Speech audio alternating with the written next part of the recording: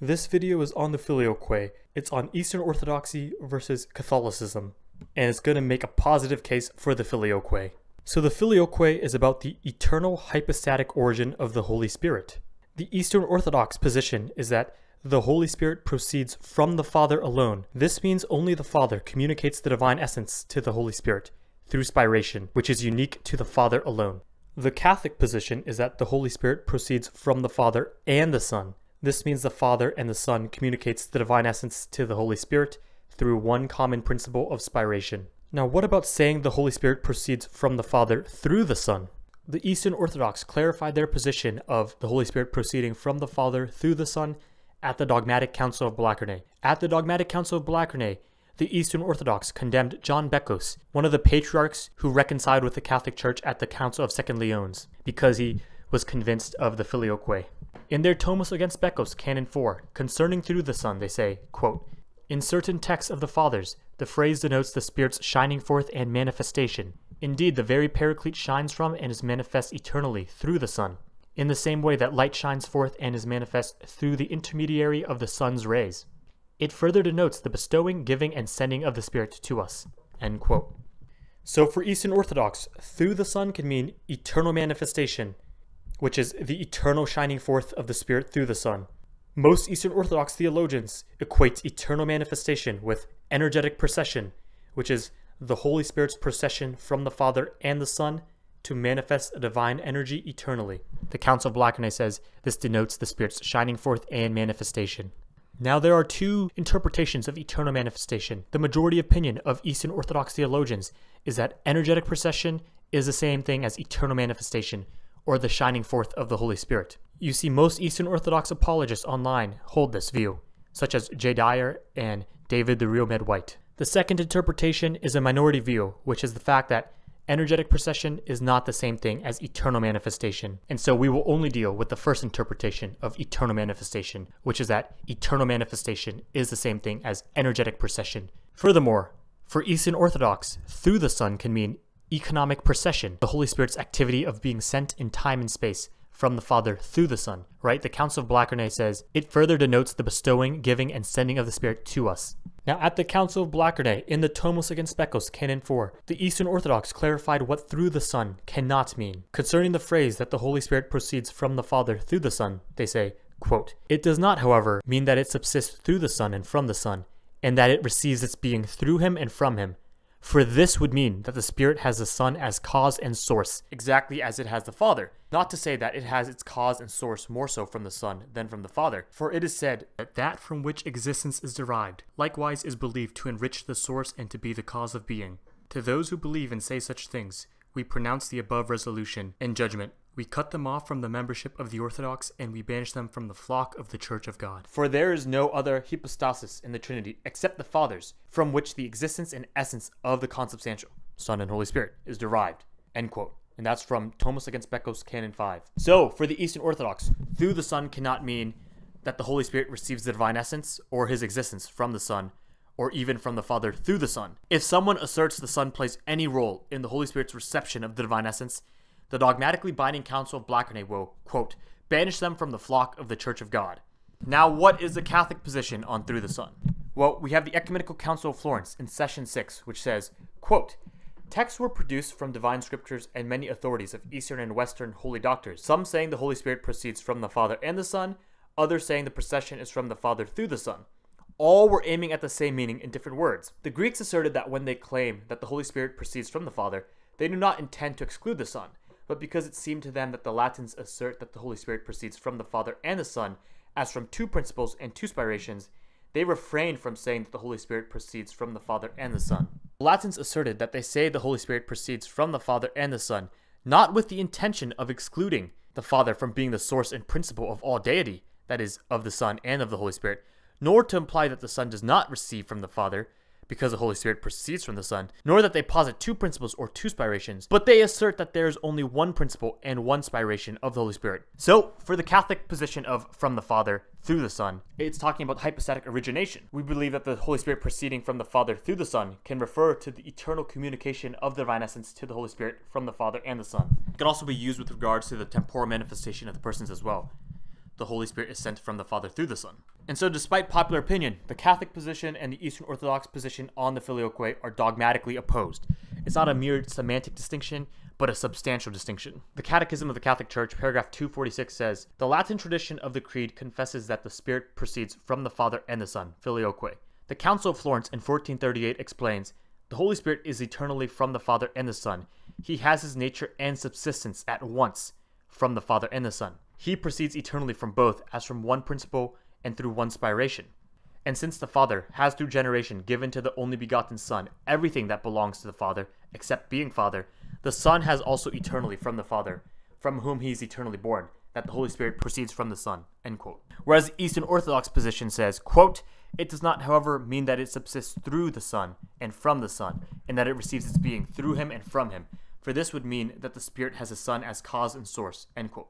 Tomos Against Pecos, Canon 4. Furthermore, in the Synodicon of the Holy Spirit, the Eastern Orthodox pray, quote, "To those who confess that the Holy Spirit proceeds from the Father alone, with no intermediary, just as the Son is begotten from the Father alone, with no intermediary, memory eternal." So we see that the Eastern Orthodox pray that the Holy Spirit proceeds from the Father alone in the same manner that the Son is begotten of the Father alone, with no intermediary. So the Son has no role in the communication of the divine essence to the Holy Spirit. And they also pray, quote, "To those who say that the Holy Spirit proceeds and has his existence from the Father and the Son, that is, as God, there is one cause of procession and one principle, that is, both the Father and the Son together, and who by this teaching alienate the Holy Spirit from the Godhead, anathema." To summarize, Catholics believe that the Holy Spirit receives essence from the Father and the Son, whereas the Eastern Orthodox believe the Holy Spirit receives essence from the Father alone.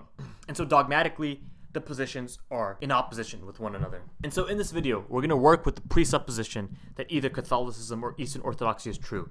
Now, most people who dig into church history have already come to this conclusion. Either I'm going to be Catholic or Eastern Orthodox. The main differences in teaching have to do with the Filioque and the papacy. If we prove the Filioque is true, then Catholicism is true. Objection. This is not a church dividing issue. I will agree that it's not a church dividing issue when it comes to the laity, as most don't even understand the intricacy of the debate, nor do they care. However, Catholic and Orthodox doctrine on the Filioque are dogmatically opposed. The Ecumenical Filioque document from 2003 says, "These differences, though subtle, are substantial, and the very weight of the theological tradition behind both of them makes them all the more difficult to reconcile theologically with each other." So showing the Holy Spirit receives essence from the Son would disprove the Eastern Orthodox position, because we know the Council of Blachernae, which is dogmatically binding, says, "It does not, however, mean that it subsists through the Son and from the Son, and that it receives its being through him and from him, for this would mean that the Spirit has the Son as cause and source." So according to the Council of Blachernae, Tomos Against Pecos, Canon 4, if we even show that the Holy Spirit receives being or essence from the Son or through the Son, this would mean the Spirit has the Son as cause and source. So in other words, they affirm that the Son playing any role in the communication of the divine essence to the Holy Spirit entails the Florentine teaching of the Filioque. And so in this video, we will prove the Filioque using John 16, Revelation 22:1, the synthesis of the Church Fathers, argument from the taxis of persons, showing that the economy reveals the immanent Trinity using the psychological analogy, refuting the essence energies real distinction, and showing that the Filioque synthesizes theology and so much more. Argument 1. The Father gives all to the Son. Premise 1. The Father communicates all to the Son except paternity. Premise 2. The Father spirates. Conclusion. Therefore the Son spirates. Premise 1. The Father communicates all to the Son except paternity. Premise 2. The Father spirates. Conclusion. Therefore the Son spirates. If this is sound, then the Filioque is true, because the Holy Spirit would proceed from both Father and Son. John 16 proves this argument. In John chapter 16, verses 13 to 15, we see Christ says, "When the Spirit of truth comes, he will guide you into all the truth. For he will not speak on his own authority, but whatever he hears he will speak. And he will declare to you the things that are to come. He will glorify me, for he will take what is mine and declare it to you. All that the Father has is mine. Therefore I said that he will take what is mine and declare it to you." End quote. Once again, premise 1 says the Father communicates all to the Son except paternity. We see John 16 proves premise 1. In John chapter 16 verse 15, we see, "All that the Father has is mine." Because the Father gives all to the Son, all that the Father has is the Son's. Now you might be wondering where this except paternity clause is from. Well, to maintain the distinctions of persons, the persons must have hypostatic properties, or individual differences which constitute their personhood. So when Jesus says, "All that the Father has is mine," it is implicit that he means everything except for paternity. Otherwise, the Father and Son would not be distinct persons, which is clearly false. But since Jesus refers to the Father as a distinct person, It's presupposed that there's distinct hypostatic qualities. Therefore, premise 1 is true. Now on to premise 2. The Father spirates. No one denies premise 2. Both Eastern Orthodox and Catholic theologians agree that the Father spirates the Holy Spirit. Therefore, premise 2 is true. Conclusion. Therefore, the Son spirates. Does this conclusion follow, though? Before we show that the conclusion follows, and before we elaborate on an expanded version of this argument, we shall show that the Holy Scriptures prove that this conclusion does in fact follow. In case you do not believe the conclusion follows, John 16 tells us it does. Conclusion 3 is affirmed in John 16. In John chapter 16 verse 13 we see, quote, "He will not speak on his own authority, but whatever he hears he will speak," end quote. John chapter 16 verse 14 says, quote, "He will glorify me, for he will take what is mine," end quote. Now, what is the Holy Spirit taking here? Well, he's taking what he hears, or knowledge, from the Son. John chapter 16 verse 15 says, quote, "All that the Father has is mine. Therefore I said that he will take what is mine," end quote. So we see that the Lord Jesus Christ affirms that the Holy Spirit receives from him because the Father has given all to the Son, right? Whatever he hears, he will speak. He will take what is mine. And the justification for this comes from John chapter 16 verse 15. All that the Father has is mine, right? Because the Father has given all things to the Son gives knowledge to the Holy Spirit. Objection. What if the taking, receiving, and hearing in John 16 is with regards to the economic Trinity and not the immanent Trinity? Well, let's define our terms first for those who are not aware of the distinction between the immanent and economic Trinity. Economic Trinity, or economia, is the relationship of God within time and space. It's the temporal missions where the divine persons are revealed. So this has to do with God external to himself, or ad extra. The immanent Trinity, or theologia, is with regards to the inner life of the Trinity. It's about the eternal, essential, and ontological aspects of the Trinity. This has to do with God internal to himself, or ad intra. And so concerned with the immanent Trinity, we have the divine processions, the hypostatic origins, and the relations. So clearly the Filioque is about the immanent Trinity, since this has to do with the internal life of God. The way the divine persons reveal themselves in salvation history is the economic Trinity. Revisiting the objection, the taking, receiving, and hearing that Christ is talking about is within the economic realm, right? Since this is happening in salvation history. Is the Holy Spirit receiving knowledge immanently or economically? We know the Holy Spirit does not gain knowledge economically. He's omniscient from all eternity.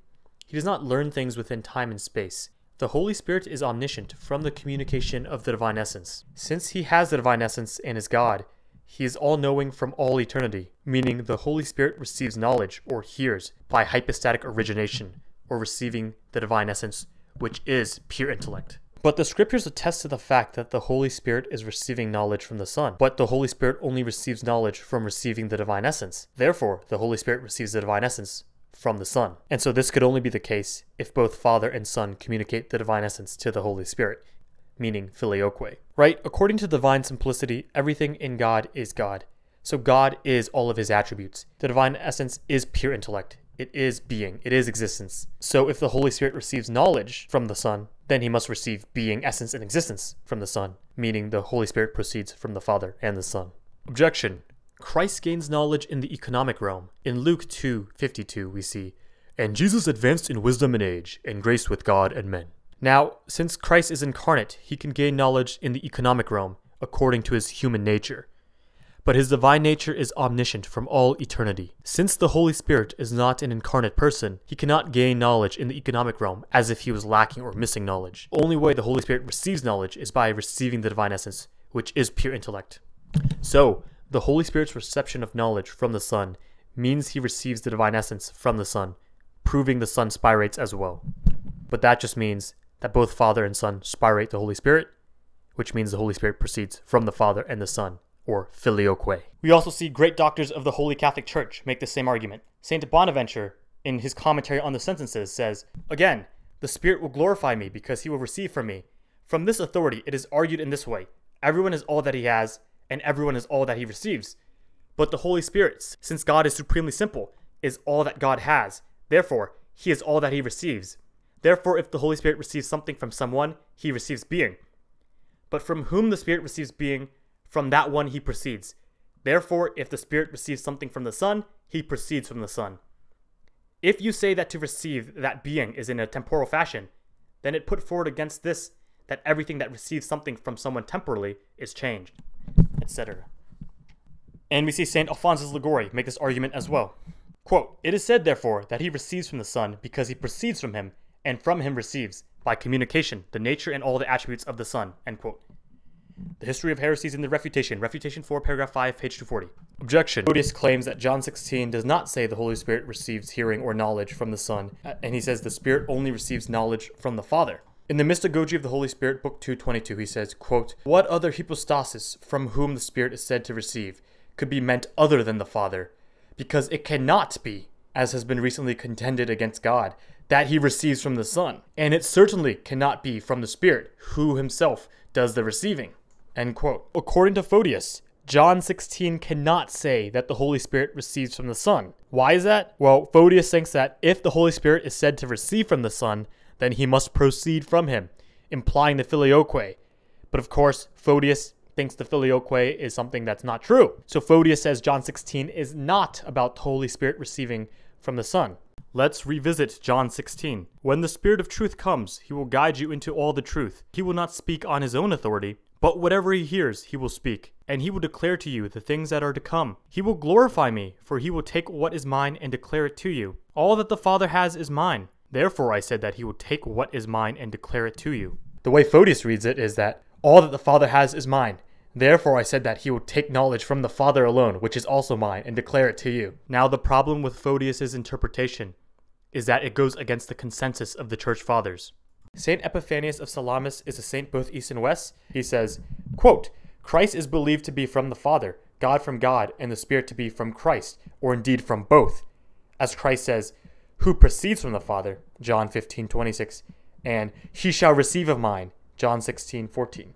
Saint Epiphanius is saying that the Son is from the Father alone, and the Spirit is from Christ and the Father, and his justification for this is that we see Scripture say the Holy Spirit proceeds from the Father, and we also see Scripture say that the Holy Spirit receives from the Son. Clearly, if Saint Epiphanius deduced the Holy Spirit has hypostatic origin from Christ, from 'He shall receive of mine' in John 16:14, Saint Epiphanius believes the knowledge the Holy Spirit receives is from the Son. Let's see what Saint Hilary has to say. He's a saint both east and west. He lived from 310 to 367 AD. In On the Holy Trinity, Book 9, paragraph 31, he says, quote, "The only begotten, therefore, taught that he had all that the Father has, and that the Holy Spirit should receive of him. As he says, 'All things whatsoever the Father hath are mine. Therefore I said, he shall take of mine.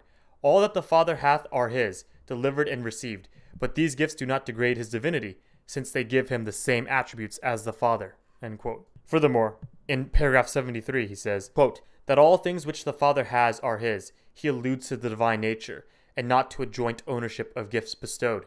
For referring to his words that the Holy Spirit should take of his, he says, 'All things whatsoever the Father has are mine. Therefore said I, he shall take of mine.' That is, the Holy Spirit takes of his, but takes also of the Father's, and if he receives of the Father's, he receives also of his." End quote. Clearly, St. Hilary is asserting from John 16 that the Holy Spirit is receiving from both Father and Son, which Photius had to deny, otherwise it would contradict his monopatriotism. So it is clear that St. Hilary also holds the Catholic interpretation of John 16, that the Holy Spirit receives from the Son, and not Photius' interpretation that the Holy Spirit receives from the Father alone. Let's see what St. Ambrose of Milan has to say. He's a saint both east and west. He lived from 340 to 397 AD. He says, quote, "All things that the Father has are mine," John 16:15. Also of the Holy Spirit, saying that the Spirit is Christ's, and has received of Christ. As it is written, "He shall receive of mine, and shall declare it unto you," John 16:14. End quote. Sermon on the Giving Up of the Basilicas. St. Ambrose also holds the Catholic interpretation. St. Leo the Great, he's a saint both east and west. He lived from 400 to 461 AD. Here's what he has to say.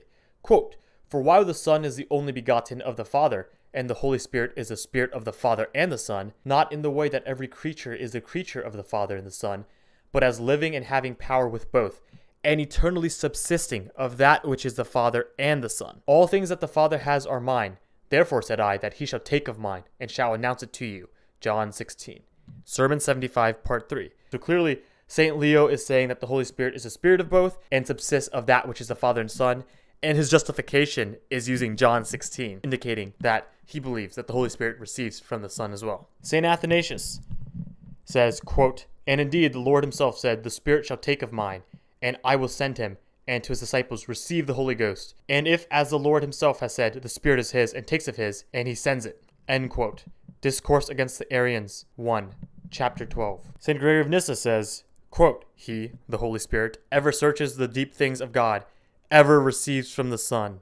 End quote. On the Holy Spirit against the Macedonians. St. Cyril of Jerusalem says, quote, and the Father indeed gives to the Son, and the Son shares with the Holy Ghost. For it is Jesus himself, not I, who says, all things are delivered unto me of my Father, and of the Holy Ghost he says, when he the Spirit of truth shall come, and the rest, he shall glorify me, for he shall receive of mine, and shall show it unto you. End quote. Catechetical Lecture 16. St. Cyril of Alexandria says, quote, in this way then, the statement that his Spirit receives something from the only begotten is wholly unimpeachable, and cannot be cavilled at, for proceeding naturally as his attribute through him, and having all that he has in its entirety, he is said to receive that which he has. End quote. On the Gospel according to John, Book 11, Chapter 1. So it is clear that the Church Fathers unanimously agree that the Holy Spirit receives from the Son according to John 16. So, the Holy Spirit's reception of knowledge from the Son means he receives the divine essence from the Son, proving the Son spirates as well. But that just means that both Father and Son spirate the Holy Spirit, which means the Holy Spirit proceeds from the Father and the Son, or Filioque. Objection. What if this is speaking about energetic procession or eternal manifestation? Alright, we shall now debunk the doctrine of eternal manifestation or energetic procession. Before we debunk the doctrine of eternal manifestation or energetic procession, just realize how ad hoc it is to use eternal manifestation or energetic procession. Even the Eastern Orthodox saint, Photius, says that the receiving in John 16 cannot be from the Son. And so he didn't even know about the doctrine of eternal manifestation or energetic procession. That wasn't even on his radar back then. Alright, we're going to have to address the essence energies real distinction. This is because the essence energies real distinction is the entire basis or foundation for the doctrine of energetic procession or eternal manifestation, which a lot of Neo-Palamite theologians espouse. Now, if we could undermine this basis, then we could actually undermine the appeals to energetic procession and eternal manifestation, thereby making our case for the Filioque a lot easier to establish. And so we're just going to bite them right at the jugular and strike the essence energies real distinction head on. The essence energies real distinction has been advocated by many Neo-Palamite theologians and YouTubers, such as Jay Dyer, Vladimir Losky, and John Meyendorff. Now, what is the essence energies real distinction? The essence energies real distinction is the belief that God's essence is really distinct from his energies. Now, this probably doesn't mean anything to you if you don't know what the terms mean, so let's break it down. According to the Neo-Palamite, essence is what constitutes God's divinity. This is absolutely transcendent, inaccessible, and imparticiple. All three persons of the Trinity have the divine essence. Essence answers, what are they? Energies are God's operations which shine forth and manifest his divinity. Energies communicate the divinity to the creature. These are knowable and participle. Energies answers the question, what is it that they are doing? Real distinction is a difference grounded in reality, apart from the activity of thinking. So a pear and an apple are really distinct, because even if I'm not thinking, they are not the same thing. And a real distinction is opposed to a merely conceptual distinction. A merely conceptual distinction is a difference that's not grounded in the object, rather a difference that actually emerges from the activity of thinking. Say, for example, Batman and Bruce Wayne. The terms are conceptually distinct because through the activity of thinking, we make a difference between Batman and Bruce Wayne. But in reality, they are identified with one and the same object. Alright, so what are the commitments of the essence energies real distinction? Well, the first one is that the essence and the energies are not identical, right? That's what really distinct means. The second is that the energies are fully divine. The energies are fully God. We could call these operations that manifest God's divinity, God himself. They could also divinize and ground the process of theosis. See the Barlaam debates. The energies are uncreated, they're eternal, they're mutable, and they manifest God in time and space. So the light of Mount Tabor and the burning bush in Exodus, according to the Neo-Palamite theologians, are these uncreated divine energies. So they're uncreated, they're fully divine, yet they still change within time and space. And the last commitment is that the essence infinitely transcends the energies. Whereas the essence is unknowable, the energies are knowable. Whereas the essence is imparticiple, the energies are participle. And so the essence energies real distinction has these four commitments. Now, when you see the Neo-Palamite proof text for the essence energies real distinction, you have to ask yourself, are these four commitments necessitated by the text being deployed? Because a lot of the times, the text that the Neo-Palamites use to try to prove the essence energies real distinction might commit you to one or two of these commitments, but most of the time, they will never commit you to all four of the commitments at once. So energies just means activities or operations. And according to even St. Thomas Aquinas, we could talk about the operations passively considered versus actively considered. Actively considered, the operations is simply the divine will and the divine essence. Passively considered, the operations are the effects. We could talk about God's activities qua his effects of those activities. Alright, so we will logically demonstrate the impossibility of the Neo-Palamite project of the essence energies real distinction. We shall show that the essence energies real distinction will either force the Neo-Palamite into positing a composite God, or they will have to reject the four commitments of the essence energies real distinction. So the first question is, how does one establish a real distinction between thing A and essence B? Does thing A have essence B? If we say yes, then thing A would have to be composed to be really distinct from essence B. If we say no, then thing A is already really distinct from essence B since it lacks the essence, therefore it's non-identical with it. Why does thing A have to be composed if it has essence B to be really distinct from it? If thing A has essence B, thing A can only be distinct from essence B by having a non-essential feature. Why? A simple proof by contradiction will help us understand. Assume the opposite. If thing A had no distinctions from essence B, it would simply be essence B. So for thing A to be really distinct from essence B, it would need to have a non-essential feature, meaning thing A would be composed of essence B plus some non-essential feature to be really distinct from essence B. For example, St. John is really distinct from the essence of humanity. So St. John is thing A, and essence B is the essence of humanity. St. John is really different from the essence of humanity. Now why is that? Well, what is St. John? St. John is a composite of the essence of humanity plus an active existence plus matter plus form, right? And so St. John is really distinct from the essence of humanity because he's a composition of the essence of humanity and non-essential features. In other words, he's more than just the human essence. And so we see that St. John is thing A, and he's really distinct from the essence of humanity, essence B, by way of composition. So we clearly see that thing A has essence B and is really distinct from essence B by being a composition of essence B and non-essential features. Now we revisit the question, does thing A have essence B? If we say yes, thing A would have to be composed to be really distinct from essence B. If we say no, then thing A is already distinct from essence B since it lacks the essence. For the essence energies real distinction, we ask the question, do the energies possess the divine essence? If we say yes, then the energies now have the divine essence, but we need some non-essential features to ground the real distinction between the energies and the divine essence, meaning God is now composed. Now, if you say no, that means the energies now lack the divine essence, and we cannot explain theosis and theophanies. Well, why is this? We know the divine essence is pure act. Now, if the energies lack the divine essence, that means they are not pure act. And if something is not pure act, then it's necessarily a mixture of act and potency. Anything that is a mixture of act and potency is limited, is finite, and therefore cannot be God. And so, if you say that the divine energies do not possess the divine essence, then you're contradicting Palamite commitment of the divine energies being fully uncreated and fully God, right? And for justification of the division of being, that all being is divided either into pure act or a mixture of act and potency, go watch Mathoma's Theology lecture series. So either you're going to accept the Neo-Palamite teaching and get a composite God, or you're going to reject the Neo-Palamite teaching and get created effects or created energies, which is the very thing you're trying to avoid in the Barlaam debate. And so from here, we show that the essence energies real distinction either entails a composite God, or you're going to have to reject the commitments of the essence energies real distinction, such as the energies being fully divine, uncreated, being fully God, eternal, mutable, and manifesting God in time and space. But this just undermines your own theology. Alright, now a common objection you always hear is that distinction does not entail division or composition. Right, so the argument basically goes as follows. The persons are really distinct from each other, but they're not composed. Therefore, the essence energies real distinction does not lead to composition. Now this sounds good at first, but if you actually do the metaphysics and understand Trinitarian theology, you recognize that this objection is really weak and does not hold for the essence energies real distinction. So the first thing we have to talk about is the real distinction between persons. We believe that the real distinctions exist between persons and the unity is in the essence. Catechism paragraph 253 says, in the words of the Fourth Lateran Council, each of the persons is that supreme reality, the divine substance, essence, or nature. Paragraph 255 says, the divine persons are relative to one another, because it does not divide the divine unity.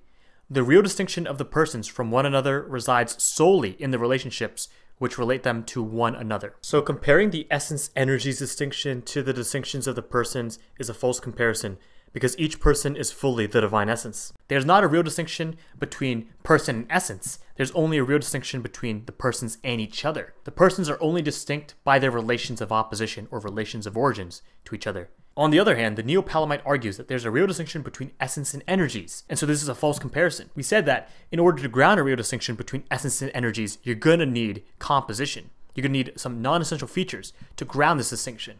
We believe there is no real distinction between person and nature. There's only real distinction between person and person by relations, and so it does not lead to composition. But anyone who's arguing that the essence and energies are really distinct will be led to composition in the Godhead. There's an asymmetry because we're making different claims. Now let's actually examine what grounds the real distinction between the persons and show how this cannot be used to ground the essence energies real distinction and how our argument before holds. Alright, so distinction does not entail composition is only true for the divine productions, since the divine productions are immanent processions analogous to action-passion relations. Alright, this sounds very complex, but let's break it down. So we distinguish between two types of action-passion relations. We have transient action-passion relations, which are actions external to the agent. So think of a puncher punching the punched. So there's a real distinction between the agent acting, the puncher, and the recipient of the action, the punched. So the transient action of punching itself results in two correlative distinct terms, the agent and the recipient, right? The puncher punches the punched. The punch is the action, the puncher is the agent acting, and the punched is the recipient of the action. And so we have agent, action, and recipient. And there's a real distinction between the correlative terms of puncher and punched, because there's a relation of opposition between the two, right? Even if you punch yourself, there's still a real distinction between the active point of contact, your fist, and the passive point of contact, your face. The puncher and punch are distinct. Thus, this transient action-passion relation still results in a real distinction between correlative terms. Now, the other type of action-passion relation is an immanent or internal action-passion relation. And so these are types of actions that remain in the agent acting.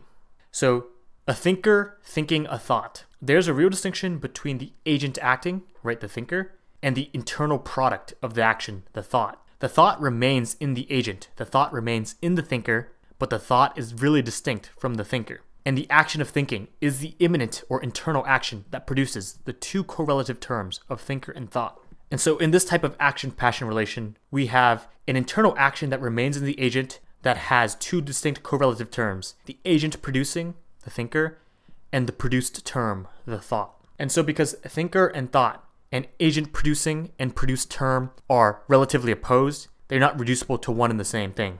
Alright, so how does this compare to the divine productions? Well, we use a psychological analogy to help understand the immanent divine processions. When we know something, we generate a concept or a word, right? I have a concept or self-image of myself, but this self-image is lacking.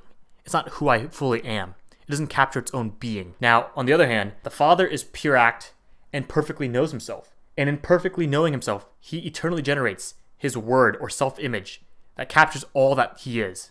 So the word is all-knowing, all-loving, perfect, and fully captures the same exact pure act of existence that the Father is. Yet the word is generated, whereas the Father is ungenerated. And so this allows for a real distinction between the persons by their relations of opposition. And this real distinction by relations of opposition is grounded in this immanent production. Since the Father's word captures his very identical essence, the Father's word is substantially identical and not accidental like the human word. So the persons are all the same one pure act, but they're distinct qua relations. That which is generated is not that which is ungenerated. There's this incommunicable, irreducible distinction between the persons. Yet they are still the same entity, they're still the same divine substance. So this immanent procession is analogous to an action-passion relation, and it grounds a real distinction between the correlative terms, the persons, right? The Father and the Son, the ungenerated and the generated, while also allowing for numerical unity of essence. They are the exact same pure act, but they are distinct persons.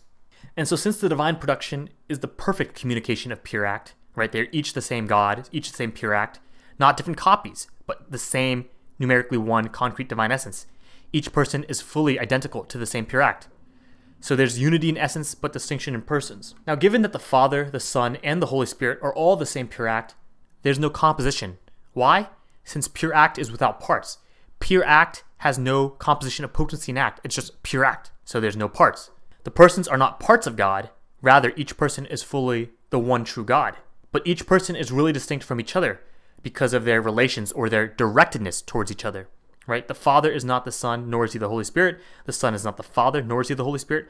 And the Holy Spirit is not the Father, nor is he the Son. Why? Because the Father is from no one, the Son is from the Father, and the Holy Spirit is from the Father and the Son. Therefore, they are directed, opposed to each other. And so all persons are the same pure act, and pure act has no parts. So the distinctions of persons in no way leads to composition. The immanent productions only establish a real distinction between persons with each other, not between the person and the divine essence. Each person is fully the same God, but they are not the same person. They are distinct persons. So although person and nature are virtually distinct and have different modes of signification, as person is relative and nature is absolute, each person is fully the divine nature. And so there is no real distinction between person and nature. And that's why the distinction of persons does not entail composition. We actually have to ground and establish the real distinctions and examine if it leads to composition or not. Now for the Neo-Palamites, they believe that there's a real distinction between essence and energies. In order for the energies to be really distinct from the essence and possess the essence, there has to be some distinguishing feature. And this distinguishing feature has to be a non-essential attribute. Now this just means that the energies would be a composition of the divine essence plus non-essential attributes, meaning there would be composition in the Godhead. So distinction does not entail composition is true for the divine productions. Since there's no real distinction between person and nature, there's only a virtual distinction. But for the Neo-Palamites, who claim that the essence is really distinct from the energies and that the energies possess the essence, that does lead to composition in the Godhead, as we proved earlier. So when the Neo-Palamite says distinction does not entail composition, they're wrong when it comes to the essence energies real distinction. They actually have to ground the real distinction. They actually have to do the metaphysics and explain why it doesn't lead to composition. But we proved that it does. Now, after debunking the Neo-Palamite claims, they're immediately going to object and say, your relational Augustinian model of the Trinity is just clearly wrong. Here, many Eastern Orthodox apologists claim that the Cappadocian hypostatic properties model of the Trinity is actually the correct model and the relational Augustinian model of the Trinity is wrong. Right? So they'll prefer Cappadocian theology over Augustinian theology and put them in dialectical tension. Now, if you actually understand proper Trinitarian theology, you recognize that these two models are not in opposition with one another. The relational model and the hypostatic properties model are two perspectives of viewing the same one Trinity. I like to say that the relational model of the Trinity is a dynamic view of the Trinity, whereas the hypostatic model of the Trinity is a static view. But both the relational model and the hypostatic model are in unison with one another. They explain the same one Trinity. Before we explain any further, let's show that the Greek fathers did not view the two models in opposition, like modern Eastern Orthodox apologists. Saint Gregory Nazianzen is a saint to both East and West. In Oration 29:16 he says, quote, "But it is the name of the relation in which the Father stands to the Son, and the Son to the Father.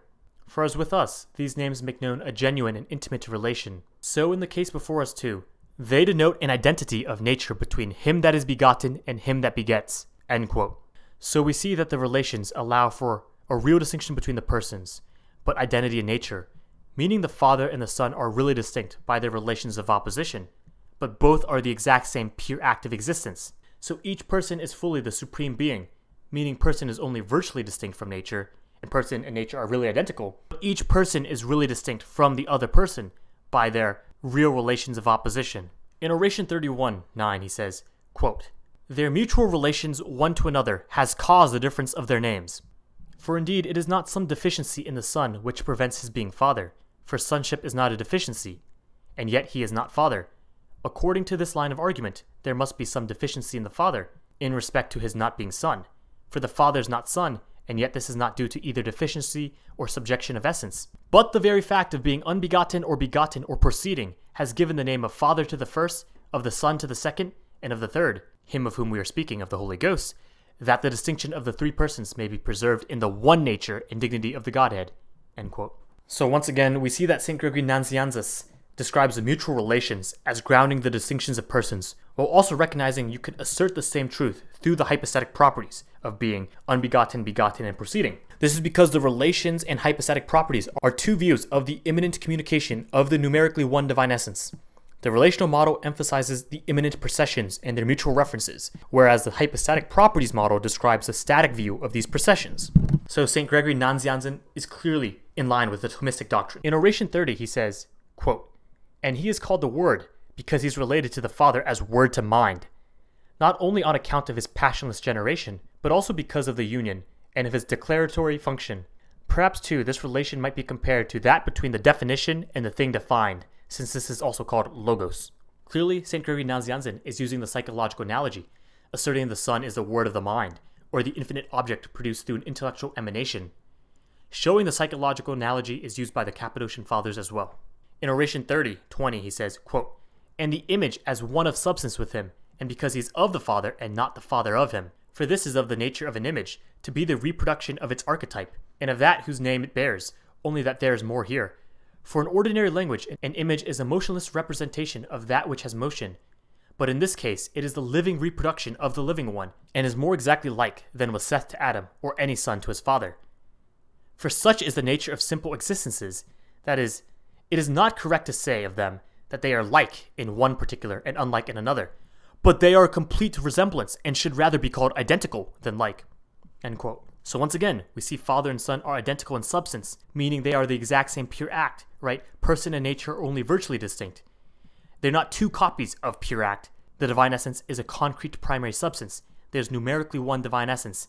It's not a generic universal, but the distinctions of persons emerges from their relations of opposition. It says, he's of the Father and not the Father of him. The Son is of the Father and not the Father of him. And by this relation of opposition, they are distinct. St. Basil the Great, in Against Eunomius 2, he says, quote, "The divinity is common, but the paternity and the filiation are properties, and combining the two elements, the common and the proper, brings about in us the comprehension of the truth. Thus, when we want to speak of an unbegotten light, we think of the Father, and when we want to speak of a begotten light, we conceive of the notion of the Son. As light and light, there is no opposition between them, but as begotten and unbegotten, one considers them under the aspect of their opposition. The properties effectively have the character of showing the alterity within the identity of substance. The properties are distinguished from one another by opposing themselves, but they do not divide the unity of the substance." End quote. We see St. Basil the Great clearly showing the distinction of persons by relations of opposition, right? The term he uses when translated to Latin is oppositio, the same exact term used by the scholastics. And I got that little hint from Eric Ybarra's book on the Filioque, showing that his view of the hypostatic properties are not divorced from the doctrine of relations. Rather, the hypostatic properties are grounded in relations of opposition. Furthermore, he says there are two modes of predication, common and proper. Under the analysis of substance, that is, under the analysis of light and light, they are identical to the same pure act.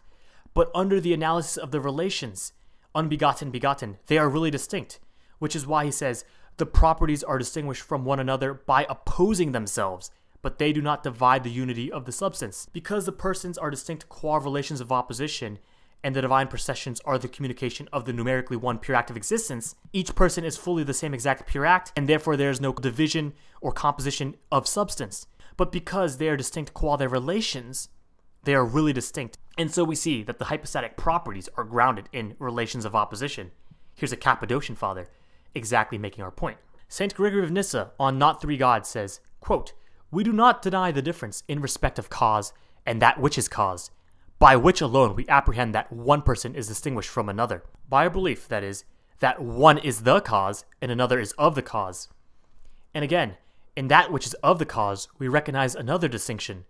For one is directly from the first cause, and another by that which is directly from the first cause. So that the attribute of being only begotten abides without doubt in the Son, and the interposition of the Son, while it guards his attribute of being only begotten, does not shut out the Spirit from his relation by way of nature to the Father." End quote. So we see the persons are only distinguished by their relations of opposition, as St. Gregory of Nyssa says, quote, "One is the cause and another is of the cause." So there's an irreducible distinction between producing term and produced term, like we previously said. And from the fact that the relations of opposition are the only reason the persons are differentiated, we see he affirms that the Son is from the Father, as he says, "For one is directly from the first cause, and the Holy Spirit is from the Father and the Son." And he says, "And another by that which is directly from the first cause." Right? That which is directly from the first cause is the Son. And if the Holy Spirit is by that which is directly from the first cause, that means the Holy Spirit proceeds from the Father and the Son. Clearly, this is about the Holy Spirit and why he's a unique person. And so this is about hypostatic properties of the persons and about the divine processions. Meaning, St. Gregory affirms the Son actively aspires to the Holy Spirit, and he does so based off of the doctrine of relative opposition. This is why he says, "And the interposition of the Son, while it guards his attribute of being only begotten, does not shut out the Spirit from his relation by way of nature to the Father." This simply means the Son actively spirating the Holy Spirit grounds the real distinction between Son and Spirit, but the Spirit is still related by nature to the Father, since he proceeds from both Father and Son, Filioque.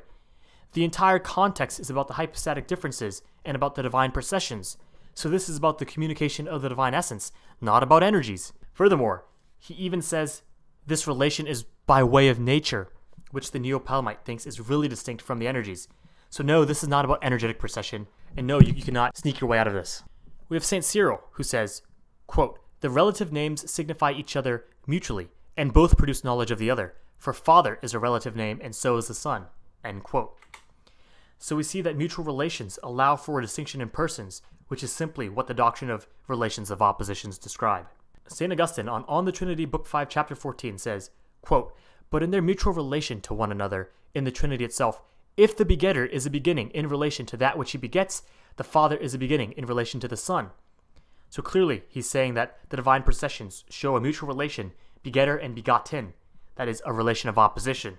In chapter 12, he says, quote, "But whereas, in the same Trinity, some things severally are specially predicated, they are in no way said in reference to themselves in themselves, but either in mutual reference or in respect to the creature. And therefore, it is manifest that such things are spoken relatively, not in the way of substance," end quote. So St. Augustine also affirms that there are two modes of predication. We have relative predicates, and we have substantial predicates, or predicates common to all three persons. And concerning the divine processions, those are relative predicates, so they could apply to one or two persons. In Book 5, Chapter 5, verse 6, he says, quote, "But because the Father is not called the Father, except in that he has a Son, and the Son is not called Son, except that he has a Father, these things are not said according to substance, because each of them is not so called in relation to himself, but the terms are used reciprocally, and in relation each to the other, nor yet according to accident, because both the being called the Father and the being called the Son is eternal and unchangeable to them. Wherefore, although to be the Father and to be the Son is different, yet their substance is not different, because they are so called, not according to substance, but according to relation, which relation, however, is not accident, because it is not changeable," end quote. So we see the persons are really distinct by relations, or relations of opposition, and they are identical in substance. And we see that the relations are not accidents, meaning the relations are subsistent. The divine relations are only virtually distinct from the divine substance, as the divine substance is pure act and the divine relations are all pure act, but they have two modes of signification. Even the arch-heretic Arius, who denied the divinity of Christ, said the following, which shows the doctrine of relations was used by Orthodox Trinitarians at the Nicene debates. In Arius' writing to Pope St. Alexander I, he says, quote, "For he is neither eternal nor co-eternal nor co-unbegotten with the Father, nor does he have his being together with the Father, as some speak of relations," end quote. This is from Father Emery's book, Trinity, Church, and Human Person. So the doctrine of relations was used at the Council of Nicaea by Orthodox defenders of the triune God against Arius, showing that this is clearly something that was taught by the Fathers, both East and West, from the very beginning. And the doctrine of relations is an Aristotelian category, which has simultaneous mutual opposed reference. So clearly, the doctrine of relations of opposition is something that is grounded in both East and West. And so anyone who tries to divorce the relational model from the hypostatic model does not actually understand Trinitarian theology, and they don't understand the Cappadocian Fathers. And this is why St. Thomas Aquinas is a great synthesizer of the East and the West, because he actually understands what he's talking about. He actually understands philosophy and metaphysics. He actually understands scripture. He actually understands the Church Fathers, and so he synthesizes them beautifully. And so we clearly demonstrated that the relational model of the Trinity is something that is true. The relational model and the hypostatic model of the Trinity are two views of the same one Trinity. Anyone who tries to divorce the relational model of the Trinity from the hypostatic model of the Trinity and put them in dialectical opposition does not actually understand Trinitarian theology. Alright, so let's revisit the objection. The objection was distinction does not entail division, right? So the argument was that the persons are really distinct, but they're not composed. Therefore, the essence energies distinction does not lead to composition. Well, we analyzed this claim and realized that the distinction does not entail division for the persons due to the immanent divine processions, which ground distinct relations while maintaining unity in essence. But this cannot apply to the essence energies real distinction. Why? First reason, this would be giving the energies the divine processions and would be confusing them with the persons. You would have generated or spirated energies, which is clearly false. The second problem is that the immanent divine productions provide a real distinction between the persons who are really distinct relative to the other persons. But the immanent divine productions do not provide a real distinction between the persons and the divine essence. We say that the persons are each fully the divine essence, and that the persons are only really distinct from each other, and are only virtually distinct from the essence. So the doctrine of relations cannot help Neo-Palamites affirm a real distinction between the essence and the energies. So if you do the basic metaphysics, you will see that this objection does not help the Neo-Palamites. And so if we go back to our initial objection, we ask, do the energies possess the divine essence? If you say yes, The energies now have the divine essence, plus they will need some non-essential features to ground the distinction, meaning that God is now composed, and so you're led to a composite God. Now, if you say the energies lack the divine essence, that means the energies are not pure act. But if the energies are not pure act, they must be a composition of act and potency. But if they're a composition of act and potency, then they're not God, they're not divine, they're not uncreated. They would be limited, composite, finite, and now you can't explain theosis, theophanies, plus this contradicts Palamite teaching. So pick your poison. Do you want a composite God, or do you want to undermine your Neo-Palamite commitments? There's a third way. Admit there's no essence energies real distinction, and undermine your Neo-Palamite theology. Thomism is so much better than Neo-Palamism, because it's actually true. Now, why do I keep saying Neo-Palamism? Well, because there's a Neo-Palamite, traditional Palamite real distinction. Your own Palamite saints disagree with you. Philotheos Kokkinos is an Eastern Orthodox saint living in the 1300s. He was the ecumenical patriarch of Constantinople. He is regarded as a protector of orthodoxy, along with Photius, Mark of Ephesus, and Palamos. Here's what he has to say about the essence energies distinction. Quote, according to the theologians and the fathers, the divine essence and the divine energy are two things, in the sense that it is proclaimed that they differ from each other not really, but conceptually, and that these two things are one thing. Their unity, in its turn, being taken and proclaimed as existent, not conceptually, but really. End quote. Whoa! You're telling me Philotheos Kokkinos, a protector of orthodoxy, is saying that the essence energies distinction is not a real distinction, but only conceptual, and their unity is a real unity. Wait a second.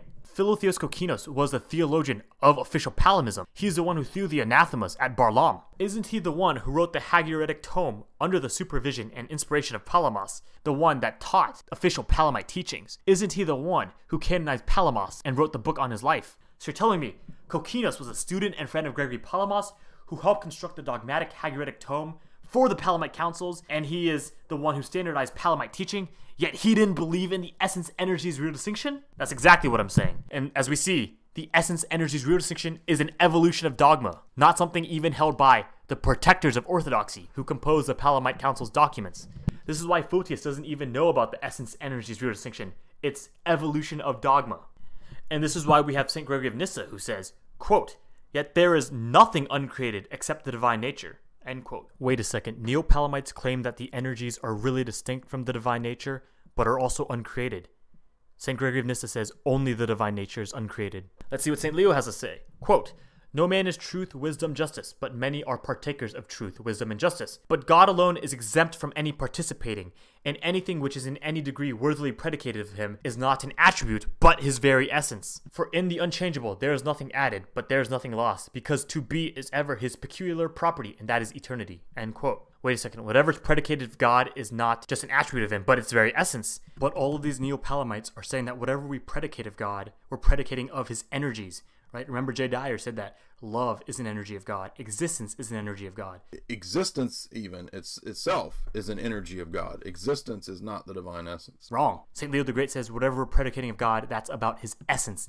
And so we have proved the Neo-Palamism, traditional Palamism, real distinction. We have showed that in order for the Neo-Palamite project to work, you're either going to lead to a composite God, or you're going to have to reject all the commitments of the Neo-Palamite project. We've also showed that your own Palamite saints, the defenders of orthodoxy, did not believe in the essence energies real distinction. Now that we have debunked the essence energies real distinction, this will make it so much easier for us to prove the Filioque, as the essence energies real distinction is a basis for the energetic procession, or eternal manifestation.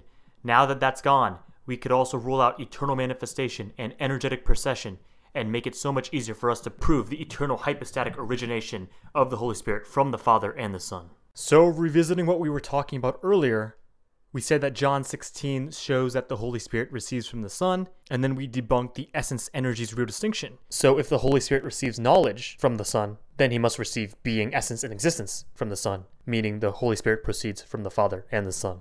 Now let's acknowledge some more interesting biblical parallels. The first one is that the Father gives all authority to the Son. In Matthew 28:18 we see, quote, and Jesus came and said to them, all authority in heaven and on earth has been given to me. End quote. In Matthew 11:27, we see Jesus say, quote, all things have been handed over to me by my Father. End quote. The Son's reception of authority from the Father indicates that he receives the divine essence, or has his hypostatic origin from the Father. All three persons in the Trinity are co-equal and have the same authority. There's no gradation or subordination of authority. But the reception of authority is meant to just indicate the hypostatic origination of the persons. All right, St. John Chrysostom says, quote, "All authority hath been given unto me by my Father, referring all to him that begat him, not as though of himself he were not sufficient, but to signify that he is a son and not unbegotten." End quote. Homily 39 on 1 Corinthians, paragraph 11. So according to St. John Chrysostom, the Son's reception of authority is to show something about his hypostatic origin and personal properties. St. Athanasius says, quote, "He has said, was given unto me, and I received, and were delivered to me, only to show that he is not the Father, but the Father's Word, and the eternal Son, who because of his likeness to the Father, has eternally what he has from him, and because he is the Son, he has from the Father what he has eternally." End quote. Discourse 3 against the Arians, chapter 27. Likewise, St. Athanasius says the Son's reception of authority reflects his hypostatic origin from the Father, since he is the eternal Word of the Father. Now, John 16:13 parallels John 5:19 and John 12:49. John 16:13 says, quote, "When the Spirit of truth comes, he will guide you into all the truth, for he will not speak on his own authority, but whatever he hears, he will speak." End quote. John 5:19 says, quote, "Jesus gave them this answer, Very truly I tell you, the Son can do nothing by himself. He can do only what he sees his Father doing, because whatever the Father does, the Son also does." End quote. And John 12:49 says, quote, "For I have not spoken on my own authority. The Father who sent me has himself given me commandment what to say and what to speak." End quote. So we see both Son and Spirit do not speak on their own authority. Right, in John 16:13 it says, "He will not speak on his own authority." In John 5:19 we see the Son can do nothing by himself. And in John 12:49 we see, "I've not spoken on my own authority." But the Son and the Spirit receive their authority to speak from another. Right, in John 16:13 we see, "But whatever he hears, he will speak." And in John 5:19 we hear, "He could do only what he sees his Father doing." And in John 12:49 we see, "The Father who sent me has himself given me commandment what to say and what to speak." We also see similarities in John 8:28, which says, quote, "So Jesus said, When you have lifted up the Son of Man, then you will know that I am he, and that I do nothing on my own authority, but speak thus as the Father taught me." End quote. Now the reception of authority points to the reception of the divine essence or hypostatic origin. The Son receives authority and his speech from the Father, since he has his hypostatic origin from the Father. Here's what St. Augustine has to say on John 5:19. Quote, "The Father then shows a thing which he does to the Son, in such wise that the Son sees all things in the Father, and is all things in the Father. For by seeing he was begotten, and by being begotten he sees." End quote. Tractate 21. So St. Augustine says the Son does whatever he sees the Father doing, because the Son is begotten of the Father. This quasi-dependency on sight is based on hypostatic origination. St. Hilary on John 5:19 says, quote, "He says that the Son can do nothing but what he sees the Father do. He displays this nature which is his by birth, a nature which derives its power of action not from successive gifts of strength to do particular deeds, but from knowledge. By the action of the divine nature, he had come to share the subsistence of the divine nature, or in other words, he had been born as Son from the Father." End quote. On the Trinity, Book 7:17. Quote, "The next words are, for whatever things he, the Father, does, these also the Son likewise. This likewise is added to indicate his birth, whatsoever and same to indicate the true divinity of his nature." On the Trinity, Book 7:18. Likewise, St. Hilary indicates the Son doing only what he sees the Father doing indicates that he is begotten or born of the Father. St. Cyril of Alexandria on John 8:28 says, quote, "Thus therefore does the only begotten himself hereto affirm that he learned of the Father. For what he knows what he is because of the Father from whom he is. For he is light of light. This he said that he learnt of him, having a sort of untaught learning of God-befitting works and words, from the own nature of him who begat him." End quote. Commentary on John 8:28. So according to St. Cyril of Alexandria, the Son learning from the Father indicates the Son received the all-knowing essence from the Father. That's what he meant by a sort of untaught learning, from the own nature of him who begat him. So, the reception of authority points to the reception of the divine essence or hypostatic origin according to the Church Fathers. The Son receives authority and his speech and his actions from the Father, since he has his hypostatic origin from the Father. Now, revisiting John 16, we see, "When the Spirit of truth comes, he will guide you into all the truth, for he will not speak on his own authority, but whatever he hears he will speak, and he will declare to you the things that are to come. He will glorify me, for he will take what is mine and declare it to you." So we see the Holy Spirit receives authority and speech from the Father and the Son. The Spirit does not speak on his own authority, but speaks what is received from the Son, This is just like what we previously said. The Spirit receives authority from the Son, since he's communicated the divine essence from the Father and the Son. In other words, the Spirit has hypostatic origination from the Father and the Son. This is why we see in John 16:15, all that the Father has is mine, therefore I said he would take what is mine, right? The Father giving all things to the Son is the justification or explanation why the Holy Spirit receives from the Son. That is to say, the only reason the Holy Spirit receives from the Son is because the Father has given all things, including spiration, to the Son. So argument 1 is thoroughly proved by John 16. Premise 1, the Father communicates all to the Son except paternity. Premise 2, the Father spirates. Conclusion, therefore the Son spirates. That's why we see he would take what is mine. Therefore I said he would take what is mine. Why? Because the Father has given all to me. All that the Father has is mine. Before we go to formal arguments and objections, let's see some Church Fathers' interpretation of this. St. Augustine on Tractate 99 on John 16:13, chapter 4 says, accordingly, he shall not speak of himself, because he is not of himself. But whatsoever he shall hear, that shall he speak. He shall hear of him from whom he proceeds. To him hearing is knowing, but knowing is being, as has been discussed above. Because then he is not of himself, but of him from whom he proceeds, and of whom he has essence, of him he has knowledge. From him, therefore, he has hearing, which is nothing else than knowledge. End quote. So St. Augustine says, he shall hear of him from whom he proceeds, and from whom he proceeds, of him he has essence, of him he has knowledge, from him, therefore, he has hearing. But John 16 says the Holy Spirit hears from Christ. So that must mean that he has knowledge from Christ, and has essence from Christ, and therefore proceeds from Christ. But the Council of Blackernay says that the Son cannot communicate the divine essence or the divine being to the Holy Spirit. But St. Augustine is saying that exact thing. And he says knowing is being, and he has knowledge, therefore being from the Son. So St. Augustine is directly contradicting the Council of Blackernay, which is dogmatic for Eastern Orthodox. And that's because St. Augustine is a filioquist. In Tractate 99, chapter 5, we see St. Augustine say, quote, and be not disturbed by the fact that the verb is put in the future tense, for it is not said, whatsoever he has heard, or whatsoever he hears, but whatsoever he shall hear, that shall he speak. For such hearing is everlasting, because the knowing is everlasting. But in the case of what is eternal, without beginning and without end, in whatever tense the verb is put, whatever in the past or present or future, there is no falsehood thereby implied. The Holy Spirit, therefore, is always hearing, because he always knows. Ergo, he both knew and knows and will know.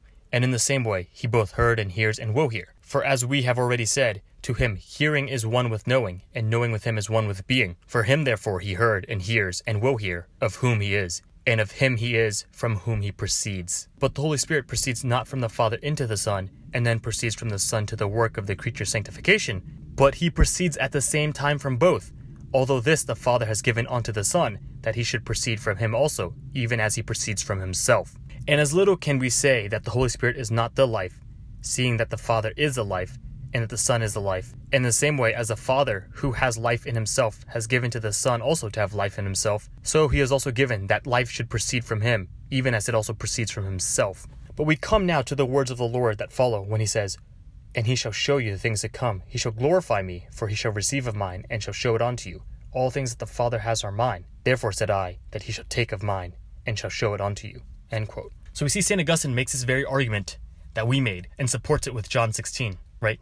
St. Augustine says, quote, he also given that life should proceed from him, even as it also proceeds from himself. The Father communicates all to the Son except paternity, the Father spirates, therefore the Son spirates. And we see that this is an everlasting hearing, therefore this is not an economy. And St. Augustine says that he proceeds from both at the same time, meaning both actively spirate, but there's a distinction in the mode of the spirative power. The Father has the spirative power of himself, and the Son is given the spirative power from the Father. He proceeds at the same time from both, although this the Father has given unto the Son, that he should proceed from him also, even as he proceeds from himself. This is why the Council of Florence says the Holy Spirit proceeding from the Father and the Son is identical to the Holy Spirit proceeding from the Father through the Son. The Holy Spirit proceeding from the Father and the Son, Filioque, helps recognize that both are actively communicating the divine essence to the Holy Spirit, actively spirating. The Holy Spirit proceeding from the Father through the Son helps us recognize the communication of the spirative power. The Father has the spirative power of himself, and he gives that identical spirative power to the Son.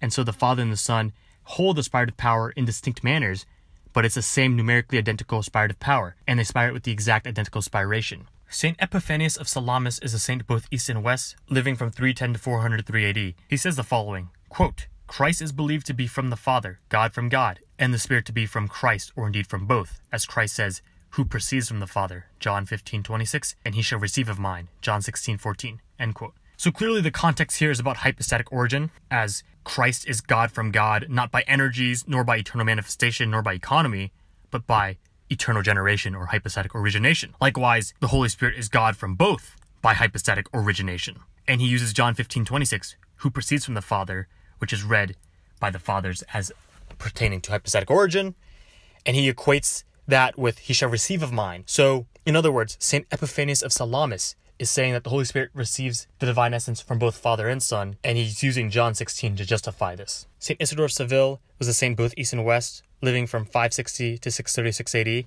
He says, quote, the Holy Spirit is spoken of, however, as proceeding by the testimony of the Lord, saying, I have yet many things to say to you, but you cannot hear them now.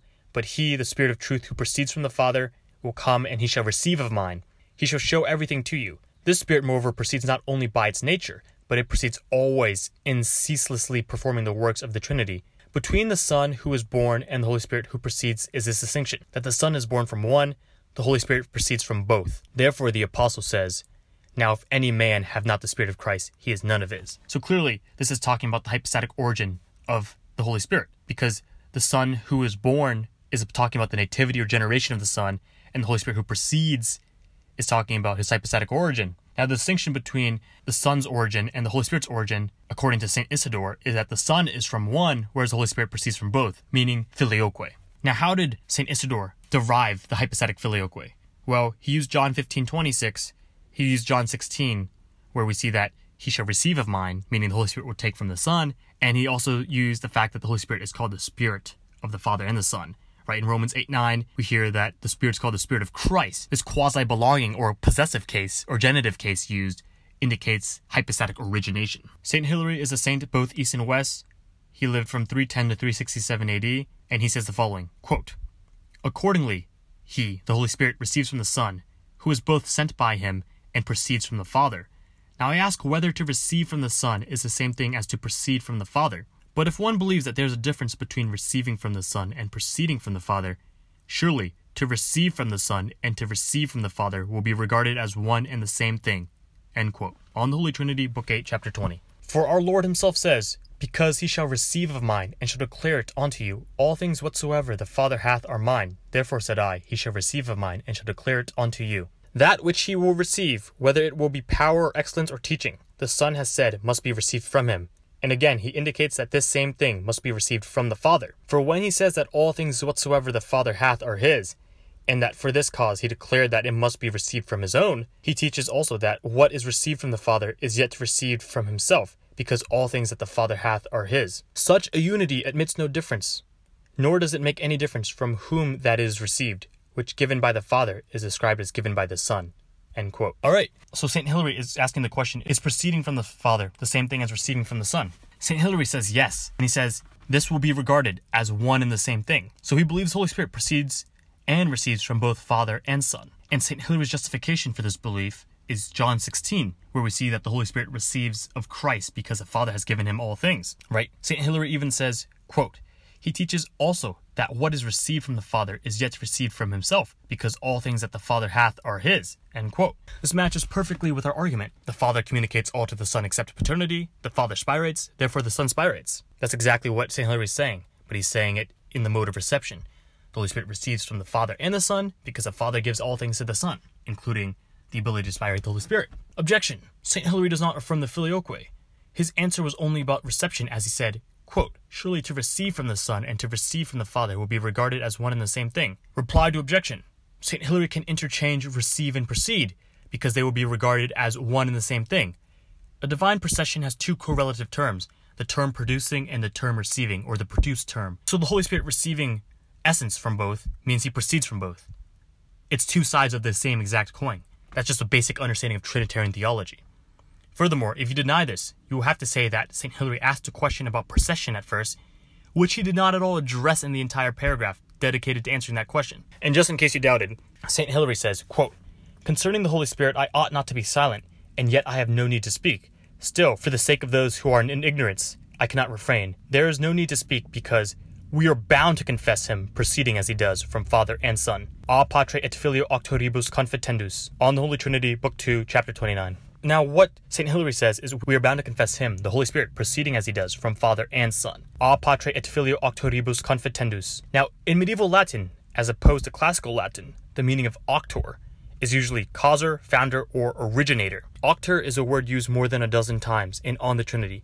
In all of these other usages, it always is using the term to pertain specifically to the fact that the Father is the Son's auctor, or origin. So, St. Hilary thinks that the Holy Spirit has both Father and Son as his auctor, or eternal origin. Top Eastern Orthodox apologist Craig Truglia even admits this in his blog. In a comment on his blog, Craig Truglia says, "John, I agree with your rendering of the Latin personally, which is why I find this passage problematic to the Orthodox. It can certainly be read according to the Roman Catholic view. Granted, Hilary is not clear enough, but I think the simpler explanation, given to the stress he puts on the word auctor, is he is talking about the Spirit's origin. We can use mental gymnastics to say that he's really saying something Orthodox somehow, but this would not be the simplest explanation." So, St. Hilary is a filioquist. What St. Hilary says here perfectly matches what he says about the Holy Spirit receiving from both Father and Son. The reason why Father and Son are both originators of the Holy Spirit is because the Holy Spirit receives from both Father and Son, right? This interpretation clearly has more coherence with his body of thought.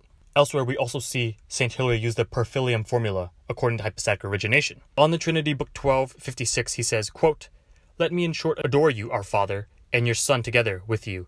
Let me win the favor of your Holy Spirit, who is from you, through your only begotten. For I have a convincing witness to my faith, who says, Father, all mine are yours, and yours are mine." End quote. So clearly here, he says that the Holy Spirit is from the Father through your only begotten. And so we see St. Hilary both affirm both per filium, or through the Son, and filioque, right? He says, your Holy Spirit, who is from you, through your only begotten Son.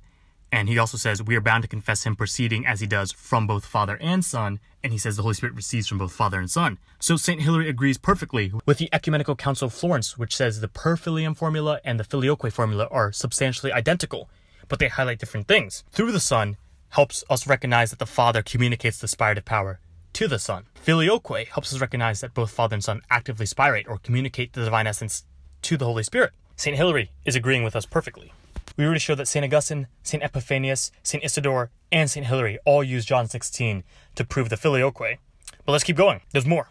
St. Ambrose. He's a saint both east and west. He lived from 340 to 397 AD. In On the Holy Spirit, Book 2, Chapter 11, verse 118, we see him say, "But if you are willing to learn that the Son of God knows all things, and has foreknowledge of all, see that those very things which you think to be unknown to the Son, the Holy Spirit received from the Son. He received them, however, through unity of substance, as the Son received from the Father. He, says he, shall glorify me, for he shall receive of mine, and shall declare it unto you. All things whatsoever the Father hath are mine. Therefore said I, he shall receive of mine, and shall declare it unto you." What then is more clear than this unity? What things the Father hath pertain to the Son. What things the Son hath, the Holy Spirit also has received. And in On the Holy Spirit, Book 2, Chapter 12, verse 134, we see, "The Son received all things from the Father, for he himself said, All things have been delivered unto me from my Father." Matthew 11:27. All that is the Father's, the Son also has. For he says again, "All things which the Father has are mine." And those things which he himself received by unity of nature, the Spirit by the same unity of nature received also from him. As the Lord Jesus himself declares, when speaking of his Spirit, "Therefore said I, he shall receive of mine, and shall declare it unto you." John 16:15. Therefore, what the Spirit says is the Son's, and what the Son has given is the Father's. So neither the Son nor the Spirit speaks anything of himself, for the Trinity speaks nothing external to itself. So St. Ambrose affirms the reception is ad intra by way of substance. So St. Ambrose reads John 16 and recognizes that this reception of knowledge is about the immanent life of God by way of substance. So the Holy Spirit's reception of knowledge is from the divine essence, which he receives from the Son through unity of substance, as the Son received from the Father. Clearly this is talking about hypostatic origin. The way the Son receives knowledge from the Father is by the essence, and he receives the essence from the Father. And so if the Holy Spirit receives the knowledge from the Son in the same manner that the Son has received from the Father, this is because he receives the essence from the Son. Now some people see this and read this as mere consubstantiality. Oh look, it's just talking about mere unity of substance. This is not just talking about mere consubstantiality, although consubstantiality is part of it. It's talking about consubstantiality by way of reception, right, as the Son received from the Father. And this can't be about mere consubstantiality, because if it was about mere consubstantiality, you could say, oh, the Son receives knowledge from the Holy Spirit. But clearly we don't see any of the Church Fathers say this. Why? because there's actually a taxis or order to the reception of the divine essence. The Father has the divine essence from no one, the Son has it from the Father, and the Holy Spirit has it from the Father and the Son. And that's why we could say the Holy Spirit receives knowledge from both Father and Son, and we say the Son receives knowledge from the Father. But we don't say that the Father receives knowledge from the Holy Spirit. We don't say the Son receives knowledge from the Holy Spirit, because they don't have hypostatic origination from the Holy Spirit. Let's see what the great Saint Athanasius has to say about John 16. Quote, "On the other hand, the Son sends the Spirit. For if I go, he says, I will send the Paraclete. The Son glorifies the Father, saying, Father, I have glorified you. Whereas the Spirit glorifies the Son, who says, He will glorify me. The Son says, Those things which I have heard from the Father are what I speak to the world. While the Spirit in turn receives from the Son. He will take from what is mine, he says, and declare it to you. The Son came in the name of the Father, whereas the Son also speaks of the Holy Spirit, whom the Father will send in my name. Therefore, since the Spirit has the same relation of nature and order with respect to the Son that the Son has with respect to the Father, how can the one who calls the Spirit a creature escape the necessity of thinking the same about the Son?" First letter to Serapion. So St. Athanasius makes some interesting parallels. The first thing he notices in the Son to Father relation is that the Son glorifies the Father. Secondly, he notices the Son hears from the Father and declares him. Thirdly, he says the Son comes in the name of the Father. And fourth, he says the Father sends the Son. Now, St. Athanasius is smart and he recognizes that the Spirit to Son relation parallels the Son to Father relation. So in the Spirit to Son relation, he notices first, the Spirit glorifies the Son. Secondly, the Spirit hears from the Son and declares him. Thirdly, the Spirit comes in the name of the Son. And fourthly, the Son sends the Spirit. Now from the parallel between the Spirit to Son relation and the Son to Father relation, St. Athanasius draws the following conclusion. Quote, "The Spirit has the same relation of nature and order with respect to the Son that the Son has with respect to the Father." Whoa. St. Athanasius is a filioquist. So what is the Son's relation of nature and order to the Father? Well, the Son receives essence from the Father, and he's ordered posterior according to taxis to the Father, right? The Father is the first person, and the Son is the second person. Well, if the Spirit has the same relation of nature and order with respect to the Son that the Son has with respect to the Father, what does that mean? That means the Spirit receives essence from the Son, and he's ordered posterior to the Son, according to taxis. And that's why the Holy Spirit is a third person due to the Filioque. So it is clear that St. Athanasius supports and believes in the Filioque, and he deduces it from verses from John 16. Furthermore, we remember that Photius says that we can't say that the Holy Spirit receives from the Son because that will imply the Filioque. But St. Athanasius is doing that very thing. He's saying that the Holy Spirit receives from the Son and has the same relation of nature and order to the Son as the Son has to the Father. This is because he affirms the Filioque. And in case you didn't believe that, let's go even further. St. Athanasius in Discourse 3 against the Arians, chapter 28, paragraph 44 says, quote, "First, that if the Spirit knew, much more must the Word know, considered as the Word, from whom the Spirit receives." End quote. Wait a second. So the Spirit receives knowledge from the Son? But knowledge is only received by the communication of the divine essence, not through the energies nor by economic procession. So if the Spirit is receiving knowledge from the Word, that's because he's receiving the divine essence, which is pure intellect, from the Word. And remember what St. Augustine said. He says, "Of whom he has essence, of him he has knowledge. From him, therefore, he has hearing." But St. Athanasius says that the Holy Spirit has knowledge from the Son. That means he has essence from the Son. And that could only be by way of hypostatic origination. Furthermore, St. Athanasius in Discourse 3 against the Arians, chapter 25, paragraph 24 says, quote, "For he, as has been said, gives to the Spirit, and whatever the Spirit has, he has from the Word." End quote. Everything the Spirit has, he has from the Son. Why? Because the Spirit has the divine essence and receives all the divine attributes from the Son. Clearly, St. Athanasius is a filioquist, and he used John 16 to prove his belief as well. So we showed that St. Augustine, St. Hilary, St. Athanasius, St. Ambrose, St. Isidore, and St. Epiphanius used John 16 to prove the Filioque, and many of them made the same argument we made. Now that we have shown that this interpretation of John 16 is clearly orthodox, we shall theologically examine argument 1 and debunk all the common objections to the Filioque. So, revisiting our argument, here is our argument with the implicit premises explicitly stated. Premise 1. The Father communicates all to the Son except for paternity. The Father has spiration. Spiration is not paternity. Therefore, the Father communicates spiration to the Son. If spiration is communicated to the Son, then the Spirit proceeds from the Son. Therefore, the Spirit proceeds from the Son. Premises 1 and 3 are the contested premises. Premise 1 says, the Father communicates all to the Son except for paternity, and premise 3 is, spiration is not paternity. These are the two premises that Eastern Orthodox apologists will deny. The first objection comes from St. Gregory Nazianzen, Oration 34, verse 10, which says, quote, but if all that the Father has belongs likewise to the Son, except causality, end quote. So, Eastern Orthodox apologists will quote this and say, look, premise 1 says the Father communicates all to the Son except for paternity. We should change this to the Father communicates all to the Son except causality. So the Father and the Son are not both causes of the Holy Spirit or principles of the Holy Spirit. Rather, the Father alone is cause or principle of the Holy Spirit. Now let's examine the underlying motivation for why St. Gregory Nazianzen says all that the Father has belongs likewise to the Son except causality. So we could tackle with the logic and theology behind the quote and show why it's right or wrong. The first interpretation of St. Gregory's claim is that we need to maintain the hypostatic properties of the persons, right? The persons must be distinguished by hypostatic properties to actually be distinct from each other. The Father cannot communicate a hypostatic property to the Son, or else there will be no distinction between Father and Son. And some think that St. Gregory thinks that causality, or origin of the processions of the persons, is a hypostatic property of the Father.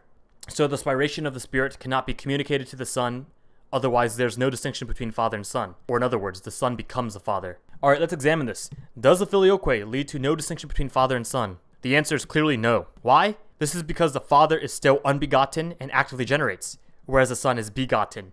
That which is unbegotten cannot be that which is begotten. That which actively generates cannot be that which is generated. So there's this irreducible distinction between the persons. Whether or not there's a common notion of active spiration does not affect the distinctions of persons, because the Father would still be distinct from the Son, and the Son would still be distinct from the Father.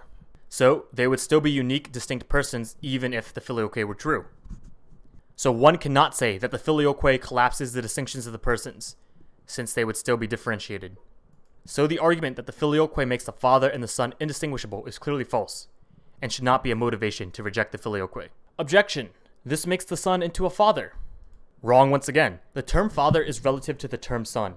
To be a Father only necessitates a Son, since these are relations of opposition. The claim that the production of the Holy Spirit makes the Son into the Father implies that the production of the Holy Spirit is a sufficient condition for fatherhood. In other words, you are making the Holy Spirit into a Son, and saying the Father could be Father just by spirating the Holy Spirit, without generating the Son, which is false. It's a simple reductio ad absurdum. If the Son becomes a Father just by spirating, without generating a Son, then the condition of fatherhood is fulfilled in just spiration, but that just means the Father could be Father just by spirating. But the condition of fatherhood is having a Son. So you have just made the Holy Spirit into a Son by this objection. So if you were consistent with the logic used in this objection, you'd be making the Holy Spirit into the Son, which means you're certainly wrong. Objection. Spirating the Holy Spirit is the Father's hypostatic property. False.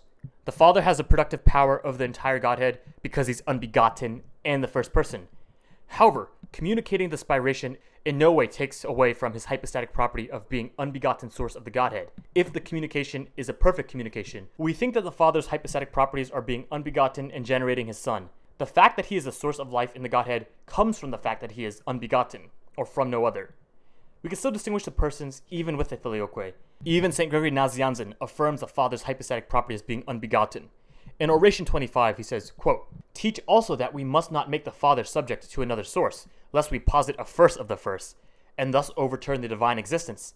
Nor should we say that the Son or the Holy Spirit is without source, lest we take away the Father's special characteristic," end quote. So the Father's special characteristic is that he's without source, or unbegotten. The Filioque does not make the Son unbegotten. Furthermore, St. Gregory Nazianzen in Oration 25 affirms that fatherhood is constituted by the generation of the Son. He says, quote, "Rather, teach that the Father is truly a Father, much more truly even than human fathers are, because he is a Father uniquely and distinctively, in a way different from corporeal beings, unique, being without a mate, of one who is unique, namely the only begotten.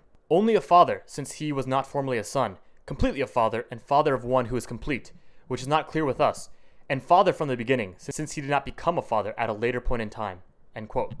So St. Gregory Nazianzen affirms that the Father is truly a Father because he is a Father uniquely and distinctively of one who is unique, namely the only begotten. So in other words, the Father is a Father because he generates the Son.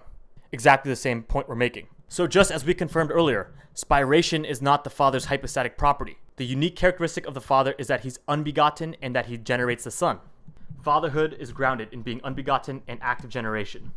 Now the second interpretation that Eastern Orthodox make of St. Gregory Nazianzen's quote from Oration 34 is that he's trying to preserve the monarchy of the Father Maybe St. Gregory thinks that causality, or origin of the processions of the person, is unique to the Father, meaning the Father is the source of life of the Godhead, and he wants to preserve this. Now, the Catholic Church's dogma of the Filioque, defined at the Council of Florence, actually preserves the monarchy, sole source of the Father. Even the top Eastern Orthodox apologist Cabane admits the Filioque does not destroy the monarchy of the Father. Catholics would say, well, then why does the East object? Because we still preserve the monarchy of the Father.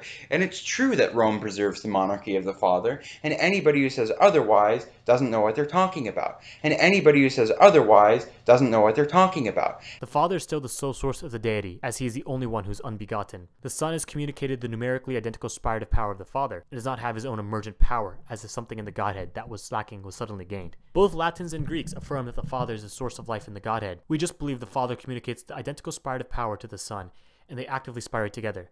But this in no way takes away from the Father being the font of life in the Godhead. The Father and the Son are not two sources of spiration, but one common source of spiration. The Father is a source in an underderivative manner. The Father communicates the numerically identical spirative power to the Son, and so both Father and Son spirate with the same spiration. The Father is the source of life in the Godhead, or font of the entire deity, because he's unbegotten, and the source of the processions, the divine productions. And anybody who says otherwise doesn't know what they're talking about. Objection. Is the Father's spiration lacking? Right? So a lot of Eastern Orthodox will make this claim and ask us, why must you say the Holy Spirit proceeds from the Father and the Son? Does this mean the Father's spiration is lacking? No, the Father's spiration is not lacking. The reason the Holy Spirit proceeds from the Father and the Son is not because the Father needs the Son to supplement his spiration, but because the Father gives all to the Son except for paternity. Spiration is not paternity, therefore the Son spirates. The Son's spiration is identical to the Father's, not a copy that is similar, but the same exact spiration. The only difference is that the Son has communicated the spirative power from the Father, whereas the Father has the spirative power in himself. Objection. The Filioque leads to subordination within the triad. Claim. The Father and Son spirating subordinates the Holy Spirit, making him lesser than both. The objection's reasoning is as follows. The Holy Spirit is lacking the spirative power, meaning he's ontologically lesser than the two who have it. Now, if the productive powers leads to an inequality within the Godhead, by that logic, the Father would not be equal to the Son, or the Holy Spirit, since he has the productive power of the persons, which they lack. That would mean that under the Eastern Orthodox view, they cannot say the persons are co-equal, since the Father would be ontologically greater than both for having powers neither have. So if the Father, Son, and Holy Spirit can be co-equal, even if the Father has productive powers which the others lack, then the productive powers do not make the persons ontologically greater or lesser. Thus the Father, Son, and Holy Spirit will still be co-equal if both the Father and the Son spirate the Holy Spirit, since this productive power does not ontologically differentiate their co-equality as regards their glory, honor, and power. So this objection, as advocated by Photius, is debunked as well. If Photius was consistent and prayed the rosary, he would realize the absurdity of his claims. Now I could already anticipate the Eastern Orthodox apologists making the objection, but wait, we see scripture say, the Father is greater than I. You do believe in Nicene Orthodoxy, don't you? The Father is greater than I has two interpretations by the Church Fathers.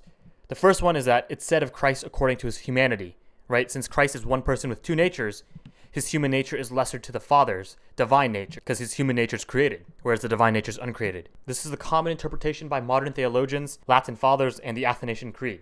The second interpretation is that this is said not in a manner which disrupts equality of glory and honor of the persons, rather it is said regarding the order of origins of the persons. The Father is the first person in the Godhead due to his inascability and is greater according to order of origin to both, not temporally, since they proceed from him.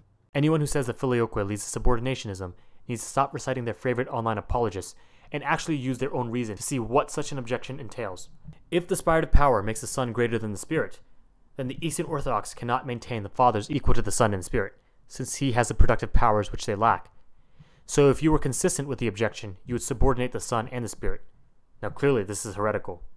So if you believe in Nicene Orthodoxy, you believe all three persons are co-equal, and they're all co-equal despite the fact that the Father has the productive powers which some of the other persons lack. And if this is the case, then we know the productive powers do not increase or diminish the ontological greatness of the persons. We'll get into more why this is the case afterwards, later, when we talk about the notional predicates. But for now, this will suffice. Objection. Either it's common to all three or unique to one. Eastern Orthodox apologists will attempt to say that the Father and Son cannot share a common notion, or that will undermine the Trinity. They say that there are two modes of predication.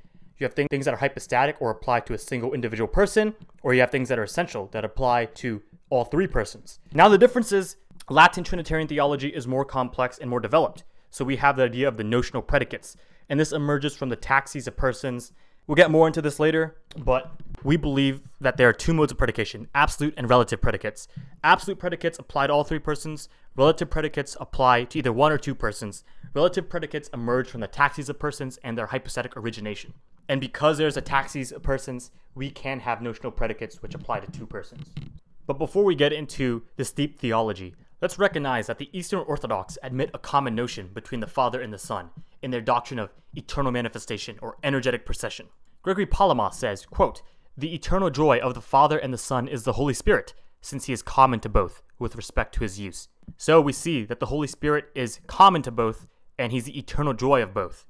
And so we have something that's a shared notion between Father and Son. But then the Eastern Orthodox will reply and say, well, this is a common notion, but not a common hypostatic property. Awesome, that's what we've been saying. Active spiration is not a hypostatic property. It's only a common notion. Only passive spiration, the Holy Spirit receiving the divine essence from the Father and the Son, is a hypostatic property in our theology. Now, what is the proper interpretation of Oration 34? When St. Gregory Nazianzen says, all that the Father has belongs likewise to the Son except causality, the term he uses is etios, which for him means principal causality. The Father alone has principal causality, meaning he has the productive powers in an underivative manner, right? Even St. Augustine draws a distinction between principal causality and the Son's causality of the Spirit. We see him say, "The Father alone is he from whom the Word is born, and from whom the Holy Spirit principally proceeds. And therefore I've added the word principally, because we find that the Holy Spirit proceeds from the Son also, but the Father gave him this too." What does he mean by this? Well, St. Augustine is recognizing that the Father is the principal cause of the Holy Spirit in the sense that he has the spirative power of the Holy Spirit in an underivative manner, whereas the Son has communicated this spirative power from the Father. But they both actively spirate the Holy Spirit. And that's why we see earlier that St. Augustine says that the Holy Spirit receives essence from the Son, and that the Holy Spirit proceeds from both at the same time. Likewise, when St. Gregory Nazianzen is saying that the Father communicates all to the Son except causality, our interpretation of that is that he's talking about principal causality. So although both actively spirate the Holy Spirit, and therefore we believe in the Filioque, only the Father has the spirative power in an underivative manner. Later in this video, we will further substantiate this thesis, the distinction between the Son's causality and principal causality, and we will show that the Church Fathers, both Latin and Greek, teach it. In Oration 41, chapter 9, we see St. Gregory Nazianzen says, all that the Father has, the Son has also, except the being unbegotten, right? That matches perfectly with premise 1, which says, the Father communicates all to the Son except paternity. All that the Father has, the Son has also, except the being unbegotten. And that's because being unbegotten is the reason why the Father is the monarch of the Godhead, or has the productive powers underivatively, whereas the Son is communicated this productive power derivatively. And so we revisit the argument. Premise 1, the Father communicates all to the Son except for paternity. The Father has the spiration. Spiration is not paternity. Therefore, the Father communicates spiration to the Son. If spiration is communicated to the Son, then the Spirit proceeds from the Son. Therefore, the Spirit proceeds from the Son. We show that the Father communicates all to the Son except for paternity. We show that the Father has the spiration. We know that spiration is not paternity, as the Father is Father by generating a Son. Therefore, the Father communicates spiration to the Son. If spiration is communicated to the Son, then the Spirit proceeds from the Son. Therefore, the Spirit proceeds from the Son. This is the same argument used at the Ecumenical Council of Florence. From the bull from July 6, 1439, we see, quote, "And since all that the Father has, the Father himself in begetting, has given to his only begotten Son, with the exception of fatherhood, the very fact that the Holy Spirit proceeds from the Son himself has from the Father eternally, by whom he was begotten also eternally." End quote. And we see St. Cyril of Alexandria make this exact argument from John 16. On the Gospel according to John, book 11, chapter 1, he says, quote, "But it is because he is consubstantial with the Son, and divinely proceeds through him. In this way, then, the statement that his Spirit receives something from the only begotten is wholly unimpeachable, and cannot be cavilled at. For proceeding naturally as his attribute through him, and having all that he is in its entirety, he is said to receive that which he has." End quote. And he also makes this argument in Tome 4 against Nestorius. Quote, "All things that the Father hath are mine. Therefore I said unto you, that of mine shall he take, and declare it unto you. For as the Holy Ghost proceedeth out of the Father, being his by nature, in equal wise is he through the Son himself too, his naturally and consubstantial with him." End quote. Right? The Father communicates all to the Son, the Father spirates, therefore the Son spirates. We show that the Holy Spirit receives knowledge from the Son, and therefore receives the divine essence from the Son, as we debunk the essence energies real distinction and therefore energetic procession and eternal manifestation. We show that the Son's reception of authority and the Son's reception of speech, knowledge, and action from the Father indicated that he was begotten of the Father. Likewise, we show that the Holy Spirit has the same reception of speech, action, and knowledge from the Son, indicating that he proceeds or receives the divine essence from the Son. We showed Saint Athanasius, Saint Hilary, Saint Ambrose, Saint Augustine, Saint Epiphanius, Saint Isidore, all using John 16 to prove the Filioque, and some of them making our very exact argument. Then we answered all the common objections to the Filioque and showed that they are wrong. And then we made a clarification on what Saint Gregory Nazianzen meant when he said that everything belongs to the Son except for causality. This he meant principal causality. And so we see this argument works, and it fits with Scripture and the Church Fathers. Now we're going to make a second argument that is similar to this, and it comes from the doctrine of relations of opposition. We already showed that the Church Fathers unanimously taught the doctrine of relations of opposition. So if the basis for the real distinctions between the persons exists based on relative opposition, as we have shown from the Church Fathers and from philosophy, then that must mean that for the Holy Spirit to be really distinct from the Son, there has to be relative opposition between the two. So this means either the Son produces the Holy Spirit or the Holy Spirit produces the Son. There has to be some sort of relative opposition. But the Holy Spirit does not produce the Son, therefore the Son produces the Holy Spirit. We shall now go on to the notional actions and the immanent divine processions and explain how the Father can communicate spiration to the Son. Alright, now to understand the divine processions, we use the psychological analogy to help give us insight. The Father is always knowing and willing through his essence, and through the infinite fecundity of his vital operation of knowing, he produces a perfect word, which has communicated the numerically identical pure act as himself. The only distinction is this relation of opposition. The word is generated, whereas the Father is ungenerated. They are the exact same pure act, not mere copies, but identical pure act of existence. Therefore there's unity in essence, but the Word and the Father are really distinct by this incommunicable, irreducible directness towards each other, which we call a relation of opposition. And that simply means the Father who is ungenerated cannot be the one who is generated, due to the principle of non-contradiction. So they are distinct who's, but the same what. Alright, the Father and the Son are the same pure act, and they have the exact same vital operations of knowing and willing. But the infinite fruitfulness of the immanent knowing is exhausted in the generation of the Son, and so the Son does not produce another Son. But we know that the infinite fruitfulness of the divine will is not exhausted in the generation of the Son. So the Father and the Son share the same exact infinite fruitfulness of the immanent will, and therefore together they spirate or breathe forth a love product. That is the Holy Spirit, the kiss of the Father and the Son, or their blossom of charity. Now since the Holy Spirit is communicated the same exact pure act through the mode of operation of the immanent will, he knows and wills with the exact same knowing and willing of the Father and the Son. But the distinction is that he receives the divine essence as spirated and as a third person.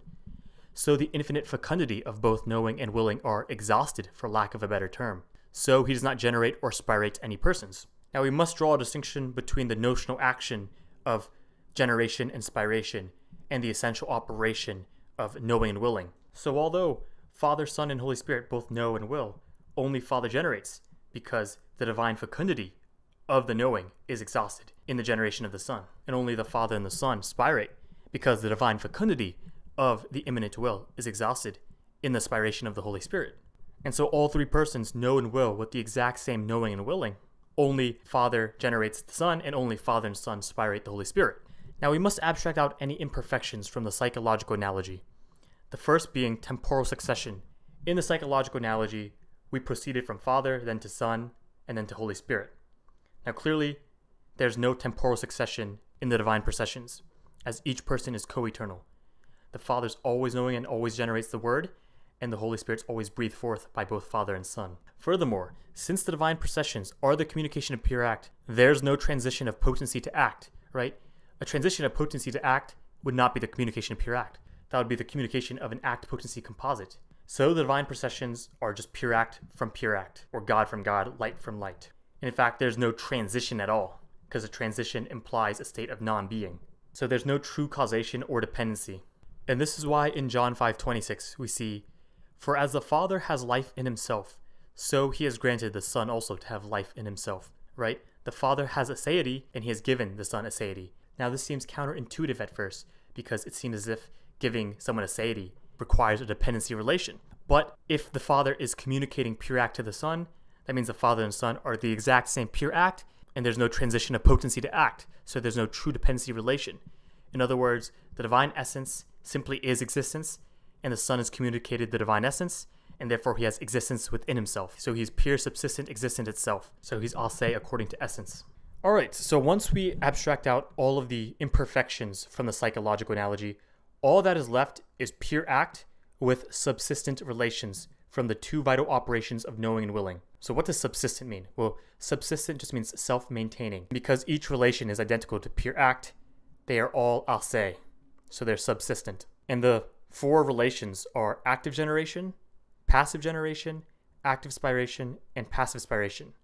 Now, each one of these relations is simply identical to pure act, meaning active generation is pure act, passive generation is pure act, active spiration is pure act, and passive spiration is pure act. And they are all the exact same pure act, due to divine simplicity.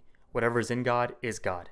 Now, there could still be a real distinction between these relations by way of relative opposition. In other words, that which actively generates cannot be that which is passively generated. There's this irreducible mutual reference of one to the other, allowing us to have each person be fully identical to God without allowing for composition in the Godhead, while still maintaining a real distinction between the persons.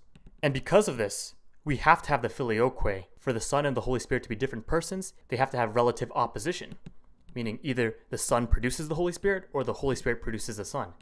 Now clearly, the Holy Spirit does not produce the Son, therefore the Son produces the Holy Spirit. And so from these four real relations, only three of them are really distinct. And these three really distinct subsistent relations are the persons, right? Active generation, that's the Father, the one who begets. Passive generation, that's the Son, the one who's generated. And passive spiration, the one who's spirated, that is the Holy Spirit. And so although they are all the same exact pure act, there's a real distinction between them due to this relative opposition or mutual simultaneous directedness against each other. And so this is why the Father and the Son spirate with the same spiration, because there's no relative opposition between active generation and active spiration, and passive generation and active spiration. And so they spirate with the exact same spiration. Objection. The Bible only says the Holy Spirit proceeds from the Father. Read John 15:26. John 15:26. But when the Comforter is come, whom I will send unto you from the Father, even the Spirit of truth, which proceedeth ek paruatai from the Father, he shall testify of me. Catholicism debunked. If only it was that easy. This is sola scriptura level logic. That's like saying, look, 2 Timothy 3:16 says all scripture is God-breathed, therefore sola scriptura is right.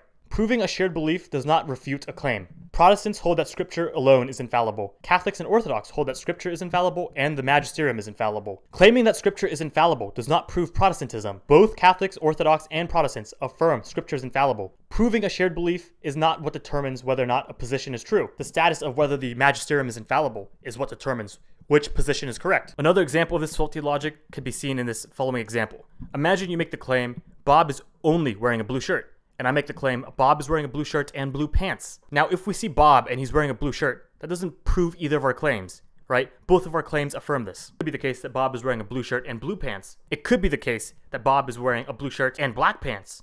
So either claim could be true. You must demonstrate the pants is blue or not blue to determine which claim is true. Now, revisiting the objection, we see the Eastern Orthodox hold that the Holy Spirit proceeds from the Father alone. The Catholics believe the Holy Spirit proceeds from the Father and the Son. John 15:26 affirms the Holy Spirit proceeds from the Father. Now, both Catholics and Orthodox affirm the Holy Spirit proceeds from the Father.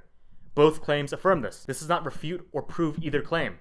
To prove the Eastern Orthodox position, you must show either the Holy Spirit proceeds from the Father alone, or the Holy Spirit does not proceed from the Son. Just showing the Holy Spirit proceeds from the Father does not prove the Eastern Orthodox position. Objection. Well, okay, you are right, but there is no evidence that the Holy Spirit also proceeds from the Son. Therefore, no one should believe it. There's only evidence for the procession of the Holy Spirit from the Father, so we should only affirm that. We already showed proof for the Filioque from John 16, but since you're obstinate, we shall give more proof. Argument number 2, Revelation 22:1. And he showed me a river of water of life, clear as crystal, proceeding from the throne of God and of the Lamb. So we see the river of water of life proceeds from the throne of God and of the Lamb. Now if we go to John 7:38-39, we see, He that believeth on me, as the scripture hath said, out of his belly shall flow rivers of living water. But this spake he of the Spirit. So we see the rivers of living water is equivalent to the Holy Spirit. Who is the Lamb? In John 1:29 we see, "The next day John seeth Jesus coming unto him, and saith, Behold the Lamb of God." So it is clear here that the Son of God, aka Jesus, is also the Lamb of God. Now if we go back to Revelation 22:1, which says, "And he showed me a river of water of life, clear as crystal, proceeding from the throne of God and of the Lamb." So the river of water of life proceeds from the throne of God and of the Lamb. Since the river of water of life is the Holy Spirit, Revelation 22:1 translates to the Holy Spirit proceeding from the Father and the Lamb, aka the Son. So the Holy Spirit proceeds from the Father and the Son.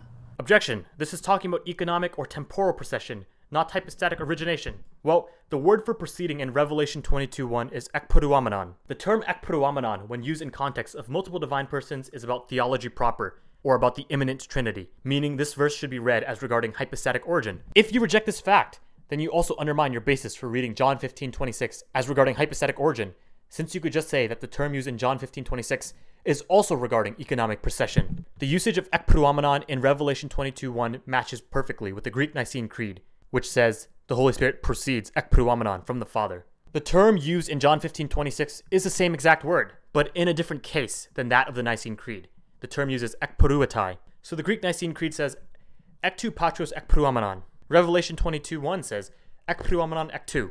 So in God's divine foreknowledge, he even vindicated the Filioque by inspiring the Holy Fathers of Nicaea to use the term that best matches with the true procession of the Holy Spirit, ekpouamenon, absolutely vindicating the Filioque. Now the question is ekpouamenon hypostatic or not? If you say yes, then you're led to the fact that Revelation 22:1 is about hypostatic procession. And if it's about hypostatic procession, then the Holy Spirit hypostatically proceeds from the Father and the Son, meaning the Filioque is true. Now if you say no, then John 15:26 is now undermined, because the only reason you thought John 15:26 was about hypostatic procession was because of the term ekpouetai. Now some might try to say, well, look, John 15:26 makes the distinction between economy and theology, because it says, I will send the Holy Spirit, and then he proceeds from the Father, therefore making a distinction between economic and immanent processions. This relates to economic procession. What is that? The Holy Spirit being sent to creation. This relates to the Holy Spirit getting his hypostatic existence from the Father in the manner of proceeding from the essence of the Father. The only problem with this is that there's actually synonymous parallelism going on. The two are meant to mutually inform each other, not to be put in contrast. So now you don't have any basis for reading John 15:26 as hypostatic. But that means both John 15:26 and Revelation 22:1 are economic processions. But then if the Bible only has stuff about the economic processions of the Holy Spirit, the only way to know the immanent processions is by the economy then. But if the only way to know about the immanent processions is by the economic processions, then that means the economy reflects the immanent Trinity, proving the Filioque is true, right? And it makes sense that the economy reflects the immanent Trinity. We have this saying that action manifests being. You hear all these Eastern Orthodox apologists, when it comes to Christology, make this same argument. Action reveals being, action manifests being. But for some reason, they think that the divine actions in the economy does not reveal the immanent divine being. They divorce the economy from the immanent Trinity because they know it will lead to the Filioque. We'll prove the economy reflects the immanent Trinity in Argument 5 and answer common objections against it. A lot of times you hear the fact that, oh wait, didn't the Holy Spirit conceive of Christ? Does that mean that the Son is born of the Holy Spirit? Or they'll say, look, the Holy Spirit consecrates the Eucharist. Does that mean that the Son proceeds from the Holy Spirit? No. The reason they don't understand this is that they don't understand the different ways to read the economy back into the immanent Trinity. We have the doctrine of divine sendings, divine appropriations, divine missions, so forth. But they don't have these nuanced distinctions. They hear this general axiom that the economy reflects the immanent Trinity, but they don't read things properly according to Latin Trinitarian theology. Regardless of whether or not you believe ekpouamenon is about hypostatic origin, whether you're consistent or not, you will be led to the Filioque. All roads lead to Rome. Alright, fine, I'll grant you that, but it still says the Holy Spirit proceeds from the throne, not from the persons, but from the throne. Time to understand basic symbology. The throne represents the one shared authority the Father gives to the Son, not merely a physical throne, although in John's vision there might have been a physical throne, to communicate the uncreated reality, but revealing the uncreated reality is the intent behind the physical reality in the vision. Mark 14:62 says, And Jesus said, I am, and ye shall see the Son of Man sitting on the right hand of power, and coming in the clouds of heaven. Sitting on the right hand of power is symbolic of the co-equality between Father and Son. Likewise, the throne is symbolic of the shared authority of Father and Son. So proceeding from the throne of God and of the Lamb is trying to communicate that the Holy Spirit proceeds from the shared authority or spirative power of both Father and Son. Notice how it says proceeding from the throne of God and of the Lamb, and not the thrones. This proves there is one common source of the procession, one throne, yet this one source is from two persons, Father and Son. This perfectly matches with the definition at Florence, There's one common principle of spiration, Father and Son, not two sources, but one. So Revelation 22:1, which reads, "And he showed me a river of water of life, clear as crystal, proceeding from the throne of God and of the Lamb," perfectly matches with the Council of Florence. Revelation 22:1 says the Holy Spirit proceeds from one source, or one throne. The Council of Florence says the Holy Spirit proceeds from one source, one common spiration. Revelation 22:1 says the Holy Spirit proceeds from two persons, God and Lamb. The Council of Florence says the Holy Spirit proceeds from two persons, Father and Son. Revelation 22:1 says this is about hypostatic origin, ek pruamenon. The Council of Florence says this is about hypostatic origin, Filioque. Revelation 22:1 maintains the monarchy of the Father, the throne of God and of the Lamb. It's the Father's throne first and foremost, but the Lamb shares it because the Father has given it to the Lamb. The Council of Florence preserves the monarchy of the Father. The spirit of power is the Father's, and he has it underderivatively because he's unbegotten. Yet he communicates it to the Son, who has it derivatively. Yet they share one common spiration, one numerically identical spiration. And so we see Revelation 22:1 perfectly matches with the Council of Florence, and the term used in the Greek Nicene Creed is the exact same term used in Revelation 22:1. It's not a mere coincidence that the God-breathed scriptures match perfectly with the doctrine as defined at the Council of Florence. Christ established the Catholic Church on St. Peter and gave him the keys to the kingdom. The Filioque was bound on earth and in heaven, which is why it matches perfectly. So, the Holy Spirit proceeds from the Father and the Son by one source, because all that the Father has is given to the Son, which is represented by the throne of the Father and the Son. This perfectly ties back to argument 1. The Father communicates all to the Son except paternity, the Father spirates, therefore the Son spirates. Okay, but this is a novel interpretation. No church father has interpreted this verse in this way, so you're wrong. Not all scripture has to be previously interpreted by the church fathers. If you believe all scriptures need to be previously interpreted by the church father to be true, then you undermine the fact that scripture is God-breathed. Scripture is true even without the church fathers. However, we should obviously respect the consensus of the fathers. Furthermore, let's use a simple reductio ad absurdum. If scripture is only true because it's interpreted by a church father, this means that each church father's interpretation had to be preceded by some previous church father, going all the way back to the apostles. And that means that the apostles' immediate interpretation contained 100% of the meaning of the scripture, and that nothing more could be gained from the God-breathed scripture, meaning all true interpretations throughout all church history were known to the apostles. This is obviously false. Not even the apostles knew all possible interpretations of scripture, since the true author is the omniscient God, the Holy Spirit, who reveals the interpretations of scripture throughout time. Again, we respect and reverence the church fathers and do not go against the consensus of the fathers, but that doesn't mean theology stops with the church fathers. That aside, St. Ambrose says, quote, "And this again is not a trivial matter, that we read that a river goes forth from the throne of God. This is certainly the river proceeding from the throne of God, that is the Holy Spirit, whom he drinks who believes in Christ, as he himself says, 'If any man thirst, let him come to me and drink. He that believes in me, as says the scripture, out of his belly shall flow rivers of living water. But this spoke he of the Spirit.'" John 7:37-38. Therefore, the river is the Spirit. End quote. On the Holy Spirit, Book 3, Chapter 20. Andrew of Caesarea is a bishop of Caesarea from 563 to 637 AD. Wikipedia says his commentary is identified as the earliest Greek patristic commentary on the Apocalypse, or the Book of Revelation. In his commentary on the Apocalypse, he says, quote, "The river of God, having been filled with waters running through the heavenly Jerusalem, is a life-giving spirit, which proceeds from God the Father and through the Lamb, through the midst of the most supreme powers, which are called throne of divinity."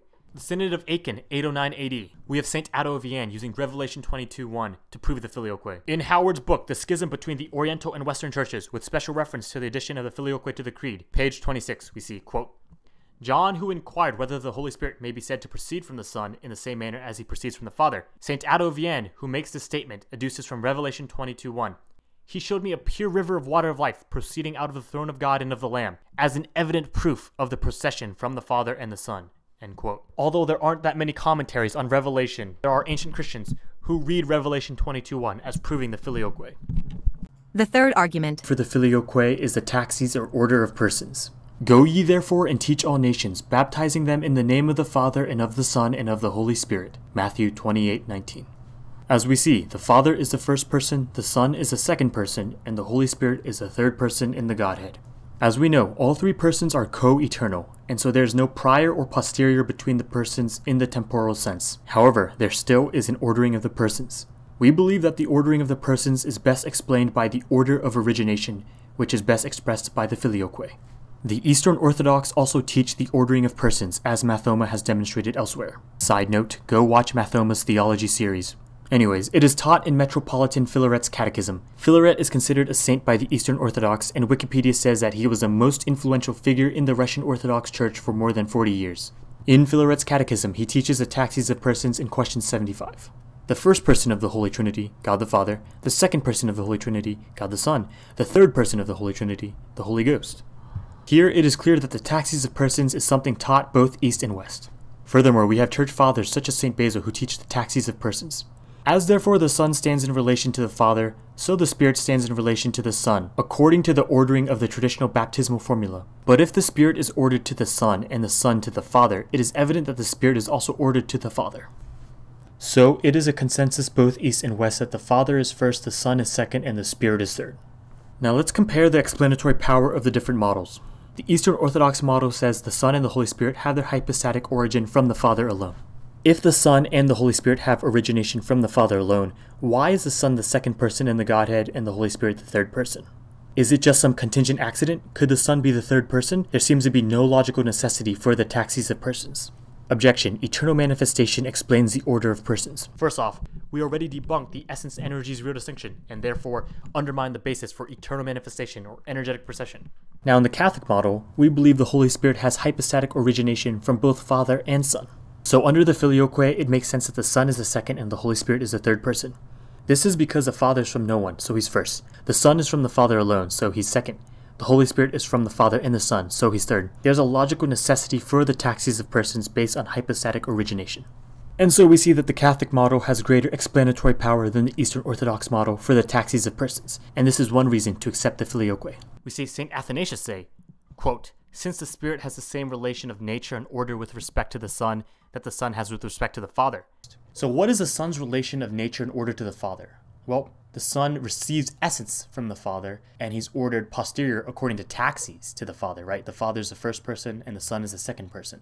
Well, if the Spirit has the same relation of nature and order with respect to the Son that the Son has with respect to the Father, what does that mean? That means the Spirit receives essence from the Son, and he's ordered posterior to the Son, according to taxis, and that's why the Holy Spirit is a third person due to the Filioque. So clearly the taxis of persons is based off of the Filioque.